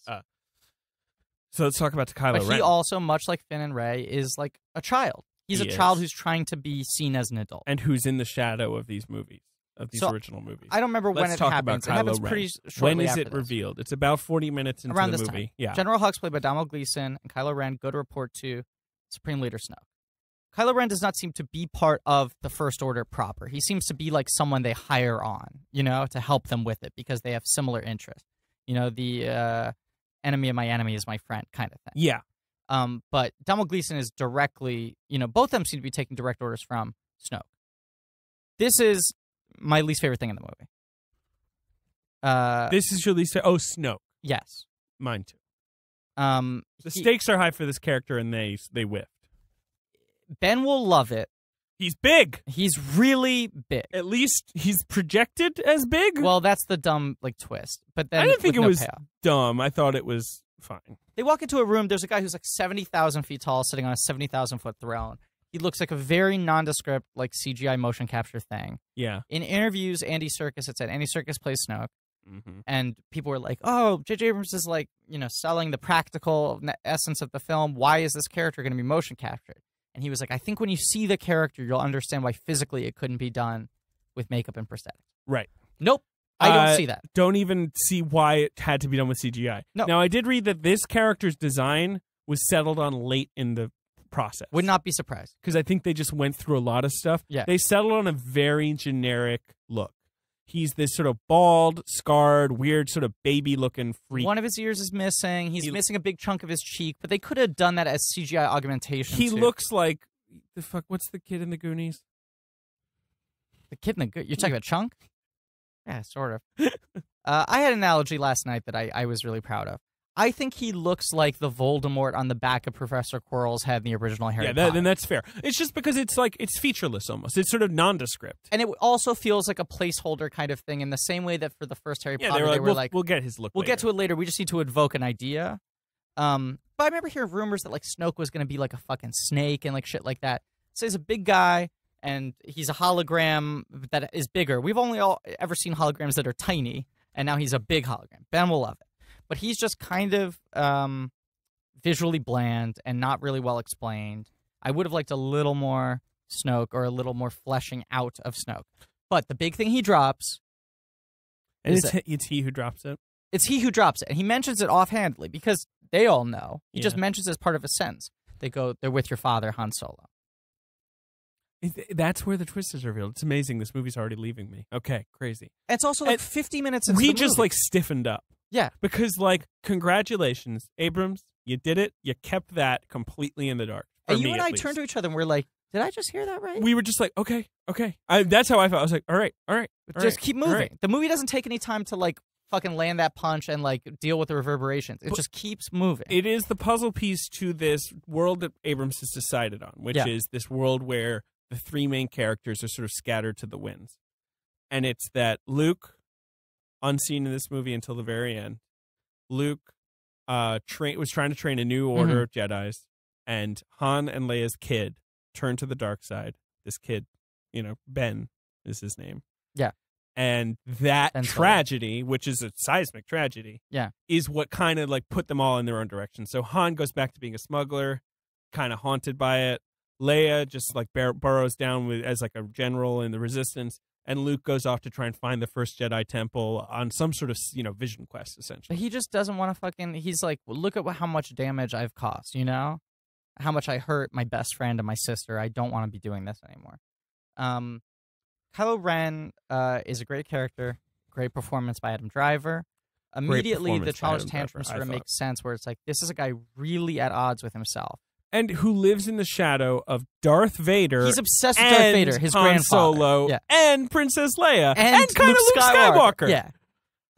I think there is... But, like, talk about 3 movies Lucas had to make an impetuous, privileged, sort of Jedi, like, burdened by the weight of expectation. Yeah. Blew it. Adam Driver kills it. Yeah, but the character's also very well written and very well conceived. Character's well written, but well cast. Oh, he kills it. Because, like, Adam Driver has been having tantrums on girls for years. Yeah. He throws a great tantrum. But this is a different tenor of tantrum, Yeah, for sure. It's got a different texture to it, and it's unnerving. He is scarier because of how human he is and how foible he is and how scared he is, Yeah. Like, and there's the moment where he's talking to the Darth Vader helmet. I mean, they reveal it as the Darth Vader helmet, but he's essentially like the biggest Darth Vader nerd in the world. And he's like talking to the helmet about how scared he is that he feels being pulled to the light side. Right, he's struggling with it. And he's like, just let me out of this. I don't want to be a fucking good guy. I think this movie, this is a very meta movie. And, I agree with what J.D. Amato said when he was on this podcast, that like every film is in some way about the person who made it. Every film is kind of autobiographical. It's about the filmmaker. And I think this movie is, these 3 characters are so defined by their relation to what has come before in this galaxy, that this is a movie about like trying to understand the weight of what Star Wars is in our culture, because like 30 years have passed, 40 years have passed, and these kids are like coming to terms with what happened before they were born, and trying to continue the legacy. Yeah. And he feels like his legacy is to continue being Darth Vader, that there needs to be a Darth Vader in the world. Sure. And Finn is trying to figure out where he fits within the Stormtrooper. I mean, it's really smart. Right. I mean, the way Han and Leia put it is like he had too much Vader in him. That's like their sort of Or at least that's Han's rationalization. What's also the sins of the father thing? Like every child inherits the good and the bad of their parents, and you can't tell which side's going to win out, you know? Yeah. And this is writ large. The bad is thoroughly evil, not just like, oh, he's a little emotionally disconnected. But like, this movie is setting the same vague arc in motion for Kylo Ren, which is like a possible redemption. It's the yes. It is. You know, like, and not saying like that's absolutely where the movie has to be pointed towards. We don't know, but it feels like Leia certainly is convinced like he's not lost to us forever. We could get him back. And I get chills just thinking about the directions they could go with this character in the next two movies. Like, who knows where they're going, but I play out in my mind some of the possibilities, and they're all equally exciting. Yeah, I agree. I love Kylo Ren. He's a great fucking character. Cool character. Like the way you can hear Driver's voice even in the modulation when he's got the helmet on. I like that he's an unscarred, he's no Vader. Yeah. Vader wore that mask for a reason. You're not quite sure why Kylo Ren wears his mask. Like, he's obsessed with Darth Vader. Except he's a Star Wars nerd, and he wants to be as cool as the Star Wars characters. And he also, someone tweeted today, but like, he's very much, I feel like that is a character of our time. He feels very much like a Gamergate kind of guy. I guess so. Yeah. He's this guy with a sort of impotent rage. He's angry at the world. He's angry at the world, and he has no good reason to be, except like this sort of vague thing he latches onto, which is like, well, Darth Vader was my grandfather. And the fact that Darth Vader had that much power, had more power than anyone ever had, is the most appealing thing to him. Right. Like, he just wants to be powerful, and he wants to be the biggest mystery that needs to be clarified, and I assume will be a part of these later movies, is like, what role does Snoke play in this? Is he an important one? Is he like the Emperor to, Ren's Vader? Yeah. And like, how's that going to play out, and can it play out differently? I thought there was going to be a Snoke twist, and there wasn't. They just leave him very Perhaps vague. There's some. I mean, I'll say Abrams is a mystery box guy. He puts a lot of mysteries in a box. He doesn't let most of them out. I will say also, I just had a disassociative moment where I just was like, oh, right, we've seen this movie and we're talking about it. Yeah, it's crazy. This isn't speculation. Because I had in my head... We speculated, and people on the internet speculated for so long about this fucking movie. Well, you were saying to me that you were so surprised by Kylo being Han's son because you hadn't even thought of it. I hadn't even thought of it. And I said, I've thought of it because I've thought of every single option, but because I thought through everything that could happen, I was equally surprised. I had made an effort not to think too hard, I'll admit. I thought way too hard about it. But every time a scene happened in the movie, I was crossing 6 scenes off the list, which was surprising to me, There was so much about Luke. Why aren't we seeing Luke? Where's Luke? Why isn't Luke in this? Like, where is he in the promotional material? He's the MacGuffin. And the thing is, he's literally, there are 2 shots of Luke, one of his hand in a dream that Rey has, and then his face right at the end. Well, so let's get to that. That's the next part of the film. They go down to a bar run by Maz Kanata. Yeah, so Han Solo leads them over to this bar. Where he's like, I know someone we'll figure shit out. Yeah. Maz is... So this bar is like a Mos Eisley Cantina analog. Yeah. Maz is kind of like a chirpy old lady version of Yoda, I'd guess. say she's like Yoda meets B. Arthur's character from the Holiday Special. Yeah, I think that her closest analog is B. Arthur's character in the Holiday Special. Yeah. Tune in next week to hear us discuss B. Arthur's performance in Star Wars, the Holiday Special. Maybe my second favorite performance in the Star Wars universe. It's probably my favorite performance given in a film. Yeah, probably. Maybe my favorite character ever. Maybe my favorite thing about us as a human race. Yeah, I'd say it's anyway, she's great. My favorite thing that has ever happened in my life was getting to watch that performance. Yeah. Anyway, that's who she's sort of playing. And she looks a lot like my grandmother. It needs to be said. Maz Kanata looks and moves a lot like my dead grandmother. It was a little unnerving to me. My grandmother was also tiny. She wore a lot of bangles and bracelets, and then had tiny eyes and oversized glasses. Maz Kanata has like these goggles that she like has toggles, and she like adjusts them to make her eyes bigger or smaller. And at one point she flips away and her eyes are like microscopic. And that reminds me of my grandma Rosie, who is dead. R.I.P. Rosie. She died in 2004. Right after I saw Spider-Man 2. I got the news. I'm sorry. It was the best of times. It was the worst of times. Anyway. Maz Kanata. Yeah. Kanata? Played by Academy Award winner Lupita Nyong'o. Great actress. I like this performance. You didn't so much. Or you were okay with it. We'll talk about it. Yeah, we'll talk about it later. she sees right through everything. She's like 1,000 years old. She's got these goggles that are like peepers. You know, she can kind of like, I mean, the way the movie very vaguely puts it is she's no Jedi, but she's almost like Force goggles. Like she can just sort of see the Force. She knows shit. It's a lot like His Dark Materials books where like, I don't know if you've read them, but where like dust, which is the sort of magical transitive thing, kind of settles around people. And I just assume she just, she's kind of picking up on auras. She's sort of like a horny crystal lady. Yeah. She's got a real crush on Chewbacca. Oh, she loves it. She calls him my boyfriend. Which was my favorite part of her appearances in these movies. And I hope she comes back, and I assume she will. She will, definitely. And because like she has Luke Skywalker's lightsaber, and Han Solo's like, where the fuck did you get that? Which is a good question because the last we saw it was on Cloud City. Well, she also immediately identifies Finn, and she's like, I can see through you. You're scared, and you're running. And he, like, drops the act. There's the great moment where, like, Finn is trying to sell, this happens earlier, we skipped over this, where Finn is trying to sell to Han Solo that he's like a resistance the illusion, member. And he's like, I'm kind of a big deal. And he's like, okay, big deal. But women, and he says, but women are he's like, can I give you one piece of advice? Yeah. And so, like, Han Solo, like, sees himself, I think, in Finn, calls him out on it, but he's still lying to Rey. And he, like, comes clean at this moment. He does, because Maz can see through him. Yeah. Right. And he's like, I'm a stormtrooper. I'm not a resistance fighter. I'm not supposed to be here. I just need to...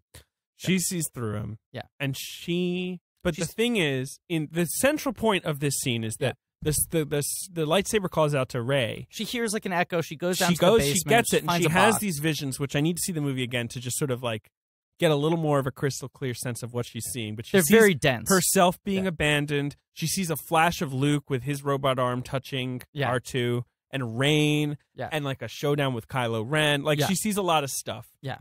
It terrifies her. She runs away. It's the refusal of the call. Maz Kaneda's like, that lightsaber called to you. Yeah, she's like, it's you. It's you. Called to 2 people before. You need to take that. And she's like, I'm not fucking touching that thing ever again. Yeah, sorry, buddy, you are. Yeah. But like it's the refusal of the call. Yeah. Rey's out of there. Yeah. And then she gets sucked up by the invading Imperial force. We don't even really need to talk about it. The First Order shows up and kind of fucks shit up. Does that happen? Yeah. So she doesn't meet Leia at that point in the movie? No, Leia's not on Maz Kaneda's thing. When she lands her ship? Leia? Yeah. That scene where Leia is there. Right. She doesn't meet Leia, though, because Leia's like... She only meets Leia later? Or it doesn't matter. Come on, Yeah, we need to see this movie again. But Finn gets the lightsaber, which is kind of weird. Maz Kaneda's like, all right, well, you take it. Someone should take it. I think she just sort of knows, like, it'll end up in the right spot. I think Maz Kaneda's been around the block. She understands how shit works. Finn's like, I'm getting out of here. Yeah, the call is being refused at this point. From both. Han Solo literally saying to them, like, work with me. I like you kids. Yeah. And they're like, both like, I don't know. We don't know if we want to be the leads in a new Star Wars movie. Here. We don't know if we can carry that. Well, after being so excited about being leads in the... Because like the scenes in The Falcon earlier are them being like, I can't believe it. We're in the Star Wars movie. But they're like, maybe they're calling our bluff. Yeah, now maybe they're like, oh, shit's getting real. Overseas box office, is built on pre-established names. We don't know if we're going to do well in those territories. So Finn is like, Maz Kaneda is like, hey, I know some guys who are leaving. You can hitch a ride with them. Yeah. And Rey just sort of runs off with BB-8. And there in the forest, she runs into Kylo Ren, who freezes her in the same way and he's like, you have the information I need. Yeah. You're coming with me. Yeah. So he takes her. BB-8 rolls away. BB-8 rolls away, hooks back up with everyone else. Right. So this is what happened. I think this is where people who are complaining about this movie start to be like, all right, everything's a little convenient. My problem is that's how Star Wars works. Yeah, I don't care. If the movie works when I'm watching it, I don't care. So, Rey gets kidnapped, BB-8 rolls away, finds Finn, Han Solo, and Chewbacca, who are in the forest when a ship lands, and who gets off that ship but General Leia Organa. Carrie Fisher. Giving what I'll call right now my favorite performance in the movie. She's terrific. She doesn't have a ton of screen time. She's got a good amount. No, she's fine. It's fine. She comes in late, but once she comes in, she's got a good amount. I was so astonished by the first thing is, Jesus Christ, like, you talk about dust, you talk about Force aura, the fucking chemistry between Harrison Ford and Carrie Fisher is just like some weird energy source that has not diminished at all. The second they come on screen and they're in the same frame together, it's just silence. She gets off the ship, they look at each other, and the whole audience gets chills because it's like, ooh, this is a sexy couple. Yeah. They're old, they're gray, but they're fucking sexy couple. Yeah, and like there's a lot unresolved, but we understand what sort of drove them apart.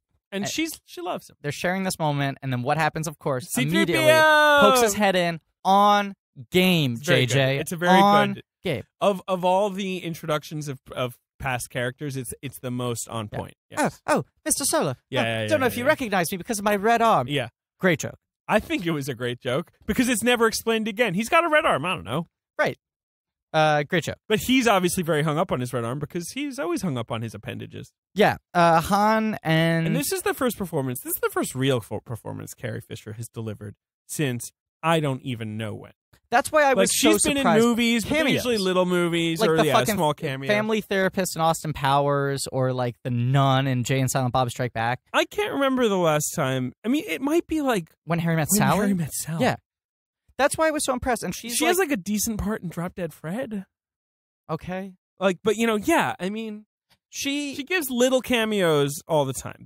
She was a great actress, but in the last 20 years has mostly reinvented herself as like a novelist, a humorist, a writer, a screenplay polisher. Did a Broadway one-woman show. She did Wishful Drinking, right? But has sort of made herself more of like a humor personality, and an advocate for electroshock therapy, right? Yeah, I remember she was on Craig Ferguson once. It was like obviously really trying to, because Craig Ferguson is this fellow recovering alcoholic, trying to really get him into it, and Craig Ferguson was very obviously like, "Yeah, I'm not gonna do Let's this." not talk about She's this. Like, Craig, it's great. Yeah. Anyway, she's great in that episode of 30 Rock. Yes, but this is the first time we've seen her take on like a real meaty role, and you immediately like are when Carrie Fisher goes on like the Today Show with her dog and is fucking razor sharp and super funny for 10 minutes, maybe the best interview in the history of television. She's the best. You're like, oh man, Princess Leia really was a long time ago. Like, this woman is lifetimes beyond that. It's true. And so you go, is she going to be able to capture the same spirit of Princess Leia? And she totally does. The second she walks on screen, you go, this isn't Carrie Fisher, this is Princess Leia. And she's older and wiser, but she also feels like she has less to prove. She's not giving, like, I mean, Princess Leia in the first, like, 2 movies especially is like, fuck you to everybody, because everyone undervalues her. Right. No one takes her seriously. Right. And in this, she's General Leia Organa. She doesn't have anything to prove. She just fucking is. And her banter with Han is immediately amazing. I'm coming everywhere. There were complaints in the theater. Complaints? Yeah, because I was coming too much. I should mention, went to the movie dressed as Watto. You did? I was dressed as Watto. You looked great. I looked great. So they're talking, they explain the whole situation, and they're like, we're going to help you find that girl. Yeah. You got a new girl, we're going to help you find that girl. Yeah, I think they keep doing this thing where Han is like talking about Rey, or about to talk about Rey. They do it with Maz Kanata and I think Katena, and they do it with Leia, where they cut away before he actually says anything about her. Yeah. I think to dangle some mystery. Sure.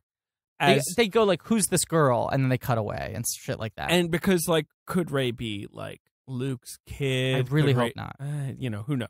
I'd be really happy if she has no relation. And the fact that they don't show who her parents are. So we were talking about this afterwards. There is that flashback when she touches the lightsaber and you see her as a little girl crying and being held back by the Simon Pegg character as the ship leaves and her parents leave, right? Yeah. She is young, but she is old enough that she would remember her parents, remember what they looked like, who they were, right? She's like 5 maybe.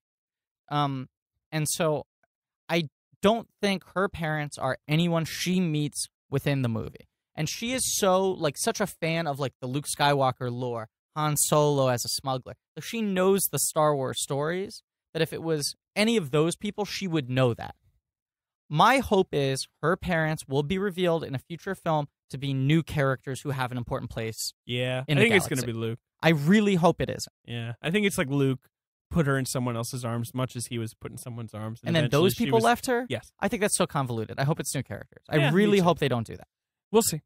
Really hope they don't. Anyway, we've talked for a long time. Yeah. I think we've talked about everything we love about this movie. Finn was going to get on the ship with the other people, and it's like, no, I'm a hero. He makes the decision to go get Rey. Right. They get back to the base. He's motivated to go get Rey. Sees Poe Dameron again. He's like, you hey, steal my jacket? jacket? Doing, buddy? Keep my jacket. You're great. Like, looks good on you. And everyone's like, he keeps on confessing to people from this point on that he's a stormtrooper, like with shame, and they're like, that's great. Thank you. You're here now. Chose to be a good guy, and you get to help us out now.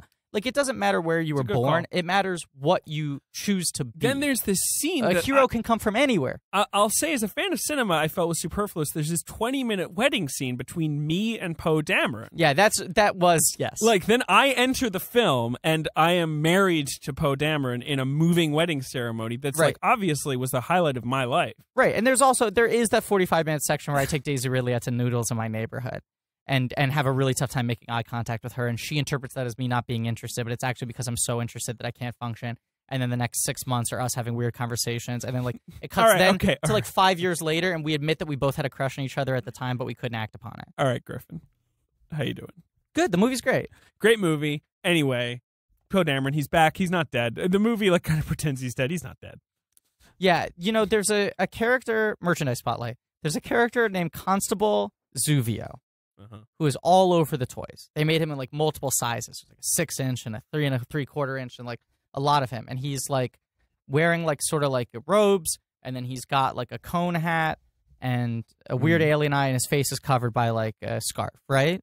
And the bio on the back of the toys, because when the movie wasn't coming out, you read the bio. That's all you had to go off of. Was like Constable Zuvio is a law enforcer who patrols Jakku and chases our heroes. This character is not in the movie. I think he has one scene. No. He, in the flashback of Rey as a little girl, you see him in, like, silhouette. When she touches the lightsaber, you see him in silhouette. He's not in the film. Okay. There are theories that there was a sequence or two shot in the movie of Poe, when he crashes, somewhere different, being chased by this guy. Anyway, that's all cut. All cut. But we just figure it out. He was thrown from the TIE fighter, and he made it back. Yeah. Anyway. From this point on, I mean, it's like classic Star Wars movie. It is. I mean, it's almost a little too classic. We'll hit the basic, the big thing that we have to talk about. But, like, once again, they identify within Starkiller Base. It's honestly the only big thing because, we didn't even talk. Starkiller Base is like Death Star 6. No, but we should talk about, Starkiller Base is their death weapon. That's fine. But it blows up the Republic. Yeah. Which is a decision that I've already heard some people are a little upset about because it is done so... Quickly, it's tossed off. Yeah. And it's Abrams making this choice of like, look, this movie is not about a stable time, and it's not about like the Republic and the politics of the Republic, so there won't be a Republic, basically.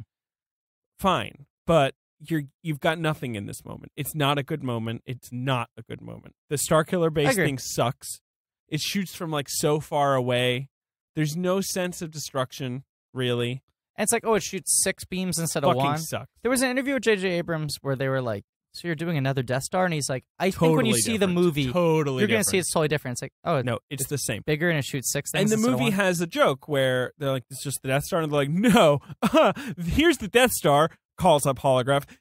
Here's Starkiller Base, much bigger hologram. Right, it's like a cherry next to a watermelon. And you're like, who great, gives a shit? We get it, it's bigger. And then Han Solo's sort of like, well, I don't know, we blow it up. There's always some way to blow it up. Yeah. And they're immediately like, here's its weak point, right here. We'll figure it out. I like that, like, when they showed the diagram of how to blow it up, it was like the same kind of classic wireframe, like computer animation, to be like, oh, this is just how, like, military strategists visualize their plans. Is just with, like, wireframe 1977 CGI. Yeah.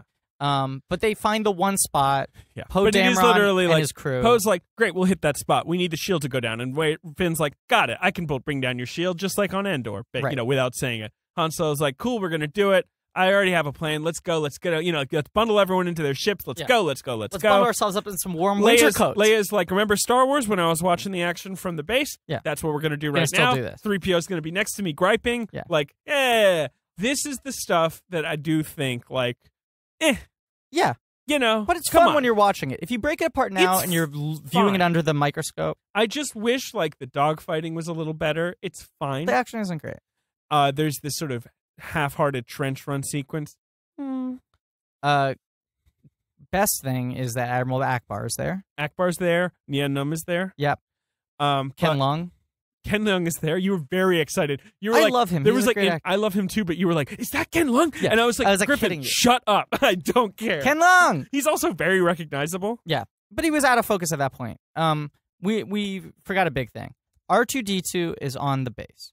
He is on standby mode. What are you writing?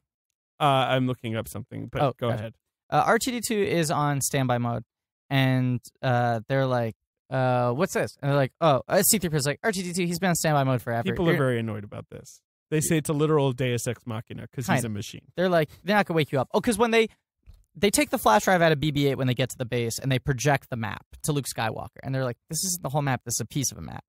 Someone else has the piece of the map. And someone even says, like, you think R2-D2 has it? And they're like, probably not, and also he's asleep. I don't have a problem with the scene. You do, everyone else seems to. I don't care. It's like, the idea is like, I think of it as like, R2-D2 is playing the same function he always has. Yeah. He's a step ahead of everyone else, and he's waiting until the right moment to deploy his information. You know what I mean? Yes. Like, R2 is like, I need for the people to show up. Mm-hmm. The people. Rey, Finn, whoever. The people. And then I'll wake up and lead him to Luke. I'm fine with that. What I don't like is there's literally a line where C-3PO says, like, but I don't think he has the map. Like, if they had said, like, we don't know, we can't wake him up, maybe he has it. But for them to be like, he probably doesn't have it, is them just being like, trying to send us on, like, a red herring of a red herring. You know? Yeah. Don't like that. Trench Run, Poe Dameron and his team, including Greg Grunberg. Don't even want to talk about it. No. It sort of sucks. When they're cutting to all the different pilots, it's like, oh, we have an Asian woman, we have a black man, we have aliens, we have a fat guy with a beard. It's much more diverse. Return of the Jedi, there's a black guy, there's an Asian guy, there's, whatever. This is much more diverse. I don't care. Even back on the base. Important, you don't care? No, I don't care. The Trench Run White supremacist. It's a disaster. It's the worst part, and it's a disaster that they don't give Poe Dameron a hero moment. Yeah, it just feels like an inevitable. Like, the there's only no tension thing to I that like sequence. is Black Leader. He's Black Squadron.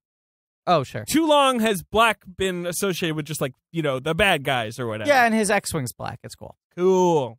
The stuff with Finn and Chewie and Han is cool. He reveals that he was a sanitation guy, that he doesn't know what he's doing. And then they invade the base. He puts Phasma in a garbage compactor. They try to find Rey. Oh, most important scene in the entire film.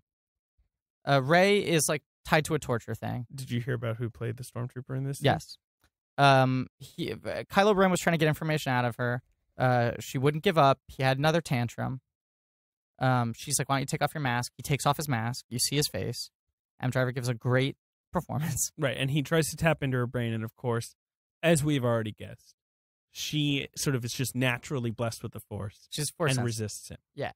And then not long later uses her first Force power, Daniel Jedi Craig, mind trick, to get a stormtrooper played by stormtrooper. Daniel Craig, uncredited, to free her. Great scene.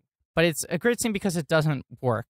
She goes like, you're going to free me from this and leave the door open. Restraints, damn it. She just stays calm and says it 4 times until it finally works. And she's out. She's on her own trying to get through. Finn dismantling the shields. They're like, great. Oh, but what about Rey? We're going to have to save Rey. And Han Solo's like, look over your fucking shoulder, kid. And Rey's just like climbing a wall. Boom. And they Once again, they don't need to save her. Yeah, and they're like, hey. And she's like, hey. And then they have this moment. And they're like, what are you doing here? And they're like, we came back here for you. She's very happy. You're our friend. And in other movies, in lesser movies, it feels like they would kiss at this moment because they are a boy and a girl, and they're both good-looking, charismatic kids, and that's what they would do. And instead, they just hug. And there's a lot in that moment, I think, because it doesn't say that they don't want to kiss each other. No. But it's also the movie saying we're not going to reduce it to that. Yeah, they can have a friendship that first. hasn't been figured out at this moment, but she and also finally they haven't figured it out within themselves. They she finally has a family. She finally has a family, but they don't know how they feel about each other. It's like how it's going to be when Daisy Ridley and I go on a date. It's going to take a while to express those emotions. So they're running through. They get to a bridge. Kylo Ren is there. Han Solo's like, I have to face him. And Snoke said to him, like, Snoke has said this is your greatest test, essentially. You know what you have to do. So we kind of know what's coming because the way the scene is framed is so obviously like the Obi-Wan Darth Vader fight where Finn and Rey are in the distance watching. Chewbacca's around like planting charges. Yeah. And they're facing off, but like peacefully facing off. Yes. And Kylo Ren is really sad. He's Ben. He's called Ben by his dad for the first time. And his dad's saying, like, forget Snoke. He's got his power over you. And Ren's like, I'm so conflicted. I'm so messed up. But what he's saying is, like, I really need to shed you. Yeah. And I need to shed my family. He's like, I know what I need to do. I know what I need to do. Can you help me? Right. And Han Solo maybe thinks he's helping him. Maybe not. But he kills him. He looks like he's handing over the lightsaber, and then once it's in Han Solo's hand. Yeah. But it's still a very powerful moment. And friends new and old, Chewbacca, Finn, Rey, all scream out. And they're like, we gotta fucking get out of here. Poor Han Solo. Yeah. He dies. They get it basically right. It's a tough thing to do, to kill off a very iconic character. And I wonder if this is one reason that people are upset. That people who don't like the movie are upset. I can't tell. I don't know.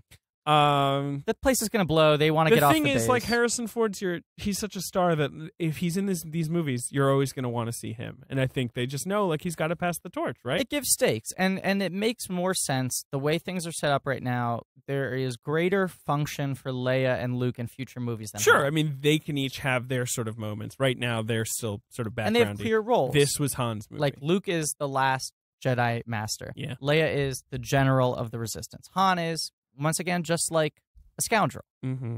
And he has this sort of redemptive moment here, you know? Mm-hmm. He dies trying to save someone else, his son. Mm-hmm. And also, of course, it puts a lot onto Kylo Ren as, like, your bad guy. Right, it makes him This real. is no tantrum haver only. You know, Right. like, this is the guy who killed Han Solo. His dad. It's a real bad guy. Killed his dad. Yeah. That's the bigger thing. Fratricide. No, that's brother. Patricide. Yeah. So Finn and Rey are trying to get off with Chewbacca. Starkiller Base, which is essentially like Hoth. And they're trying to escape, and they run into Kylo Ren, who chases them down. Yeah, so then we have this final showdown in the woods, in the wintry woods of Starkiller Base, which is pretty good, I would say. I'd say second best. Yeah, not as dynamic as lightsaber fights we've seen in the past, but almost supposed to be, because first you have Finn, who has the lightsaber, barely knows what he's doing, right. is kind of trying to just fight off. Mm-hmm. And then you have Rey, who at first, I mean, literally Kylo Ren says, like, you need training, but you could be great. And then she kind of, like, you know, advances to level 2 in her force powers and kind of just, like, you know. Yeah, I mean, the great moment where the lightsaber has been cast aside and Kylo Ren's trying to pull it back to him with the force. Right, and she gets it. And then she gets it first because her force is more powerful. I've heard people complaining about how powerful she is when hasn't been trained. Oh, who gives a shit? Fuck off. I agree, and I also think the way I interpret it is... No, it's... There's a point in the movie... There's always at the beginning you have all the power. It's like in The Magicians, those books, right? You can do one big thing because it's sort of surging out of you, you know? I also think there's that moment where he goes, like, how did you get out? You know, when Finn asks her, like, how she freed herself from... She's like, I couldn't tell you. Like, it's you wouldn't believe me if I said it. Yeah. And that infers to me that, like, she's had this feeling for a while, and I can just see, like, Rey in her hollowed out AT-AT just, like, testing moving stuff. Maybe. I think she's been fucking with the idea for a little. I think not like it's training herself, but she's had this feeling for a while. I disagree. I think it's disassociative. She, like, literally doesn't know what she's doing. I think she's had the feeling for a while, but hasn't really had an outlet to test it out. There's that moment where he says, you're good with the Force, and she's like, that's what this is, you know? Yeah. Well, I don't think she's been like, oh, let me train at the Force. I think she's been in her thing like pushing. We don't speculate about a thing that literally doesn't happen in the movie. Well, that's the fun of talking about movies. I don't think so. I think that it's like something she's locked away, because I think the whole point is that she's locked it all away. I think she's been using it and not knowing what it is in very small doses away from everyone else. There's no argument. I mean, there's difference of opinion. Mm-hmm. It's a movie that leaves a lot for you to fill in. It's very Star Wars A New Hope-y. Yeah. This thing where it's like Starkiller Base gets destroyed, fine. All the villains escape. Okay. You know, we don't know about Phasma, but I feel like she's going to come back. I do too. But certainly Hux and Kylo Ren escape. Yeah. Everyone's a little worse for wear. Yep. Kylo Ren has like a scar on his face. Yeah, big scar across the face. You know, Finn gets cut down, but he'll probably be okay. He's definitely going to be okay. I mean, Chewbacca gathers him up. There's this suggestion in the film, which I like, which is that Chewbacca kind of imprints on Finn the most. You know, they kind of have a lot of scenes together, and that, like, you know, Finn could maybe, you know, be his new co-pilot. Yes. Well, no, Rey would be his co-pilot. Rey drives the ship. But Rey goes off to... With Chewbacca. All right, fine. I'm just saying... Chewbacca's there with her at the end. All right. Is he? Yeah. They fly the ship together. Chewbacca goes with Rey at the end. Well, 100%. I didn't see him. I just saw her. She's the only one on screen. She doesn't climb up the mountain. Okay. Chewbacca's in the ship with her. 100%. I thought the film was because Finn's with them, though. They're both friends with them. They're all going to be friends together. No, but she leaves Finn at the base and is like, I'm sure I'll see you again, even though he's unconscious. Right, and then Chewbacca comes with her in the ship. Okay, I don't remember that. They'll meet up with Finn again. Chewbacca's in the ship. R2-D2 wakes up, unlocks the map. They find Luke. Yeah, this is all very cute. He flies with Chewbacca and BB-8 to the Isle of Skellig Michael in Ireland. Yeah. They don't identify... To what is called the Jedi Steps. Yes. In the John Williams score, in the soundtrack. And she walks up to the top, and she sees a figure from behind wearing a robe, turns around. Luke. He looks unbelievable. He looks terrific. He's got a beard. He's got long hair. Yeah. Shoulder length. And he looks at her, and he does some really good face acting here. There's no talking. Conveys a lot. There's this irritating helicopter shot circling around them. Don't like that. That's the last shot of the movie. But she holds out the lightsaber, and he looks at her, and they stand there, and no one knows what's going to happen next. And that's the end of the movie. I would have liked a static shot of just the two of them framed at opposite sides of the picture. 1 star. Yep. Would have liked a static shot to end the film. 1 star. 1 star. We'll see again. So, we've criticized a lot of things in this movie. We've loved a lot of things in this movie. We called it great a couple of times. Is it a great movie? No. Is it a great Star Wars movie? Yeah.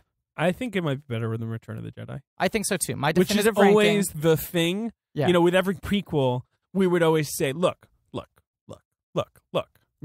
We don't want... It's not going to eclipse Star Wars. Yeah. It's not going to eclipse The Empire Strikes Back. No. But maybe it can be better than Return of the Jedi. That was always the baseline quality that everyone wanted in a new Star Wars movie. And the table is set perfectly for the future of this franchise. Like, there's an exciting future ahead of us. Abrams has, I think, done the job his corporate masters appointed, which is give us some grounding, give us a world, give us some characters. Set the table. And set that table for us. Rian Johnson will take the next film. He's a terrific hire. I love Rian Johnson. With a more defined voice. Someone who's going to be able to impart and. And then the film will be put in the hands of a convicted war criminal, Colin Trevorrow. There's a lot of time. People die every day. Anything could happen. Griffin, come on. This is a podcast. That it's going out to the world. Anything could happen. Take it easy. Anything could happen. I'm not the biggest fan of Colin Trevorrow's oeuvre. So far, didn't like either of the films he made. Who knows? Do you know who is a big fan of Colin Trevorrow's over? The Dark Lord Satan and Colin Trevorrow. Those are the only two. No, we joke around about him a lot, and I don't want to be too mean spirited about him because I do feel like I don't want to just be like a huge asshole lobbing grenades from the sidelines. Maybe make a different movie. A movie. I was not a big fan of his Jurassic World, which I feel like bad movie. Was in the same realm as this movie. Yeah. This nostalgia-steeped work that's trying to set up a new world. Yeah. And is constantly worried about and burdened by the past and referencing back to it. Mm-hmm. And I just think that Jurassic World did a terrible job of that, but still hit a home run in terms of money. Hopefully this is going to outgross all of. I agree. Those but records, I'm just saying, if people are out there complaining, oh, it's a nostalgic movie. Oh, it's ripping off the better movie. Oh, blah, blah, blah. Take a look at a movie like Jurassic World that tried the same tricks and failed. Yeah. It's not the easiest balancing act to pull off, and J.J. Abrams pulled it off. Of the three, I'm going to say something maybe controversial. Of the three movies that tried to do that kind of thing, though, I do think Creed is the best of the three. Love Creed. Creed is a movie I think is the best of the three. Close to my top 10 of the year. Yeah, Jurassic World sucks. Star Wars Force Awakens is a lot of fun. I can't think about other movies right now. It's weird. It's tough. I'm going to probably see it again tonight just because I feel like I need to reconcile it. I'm seeing it again Sunday. We're talking Friday. I have tickets on Sunday, yeah. This will be coming out on Monday. Thank you for listening. I hope you've all seen it. Otherwise, I'm sorry that you listened to this. We told you not to if you haven't seen it. Yeah, well, that was bad. That's on you. Some people like spoilers. Yeah, but they're dumb. You shouldn't have us tell you people the movie. Can do them. You shouldn't have us tell you the movie. You should go see it. All right, well, let's fun stop criticizing our listeners. We're not criticizing our listeners. I'm only criticizing the Sith Lords. No, there's no Sith. If you listen to this before seeing the movie, I think you're a Sith Lord. That there were no Sith in this movie. Yeah. Kylo's a Knight of Ren. Whatever that means. Thank you for listening. We'll be back next week with the podcast holiday special. Yeah, next week, podcast holiday special. After that, January's going to come. And we're going to be a different thing. Yeah. It's going to be weird. Yeah. We still haven't really told you guys what we're doing. We'll do that in January. It's going to be hard because, we've done Star Wars all year. And it's crazy. We did it all. But look, if you like movies and you like us talking, I think you'll still be happy. I think you'll still have fun. We just sort of came to the conclusion that we can't do Star Wars forever. Yeah.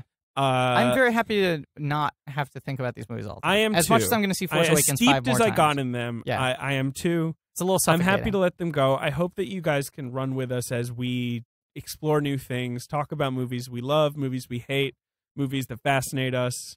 That's the common thread. They're going to all fascinate us. And right now we're Luke and Leia swinging across the chasm. We just need you to trust us that we're going to take you to the other side.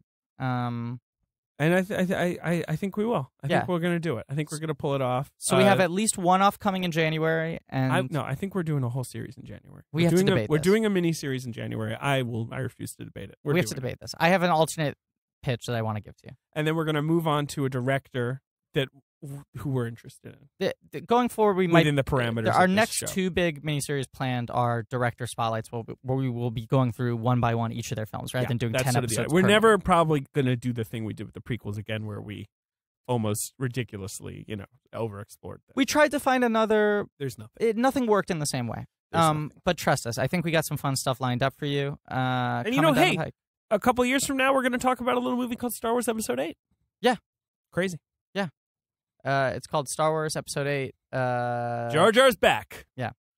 No, I was going to say Star Wars Episode 8, Monsters Unleashed. Monsters Unleashed from Scooby-Doo 2 is still my favorite. Star Wars Episode 8, Out of the Shadows. Yeah. As the new Teenage Mutant Ninja Turtle movie is called. Yes. It looks very brightly lit. Thank you for listening. Please keep listening. Comtech ships coming in the mail. So just, keep tight. We'll be back in January, and we love you. Well, we'll be back next week with the holiday special. We'll be back next week with the holiday special, and then we'll be back in January. We do love you. Yeah, so much. And as always, may the Force be with you. May the Force be with you. Oh, you know what? Let's not end it here. Let's get Ben back in here.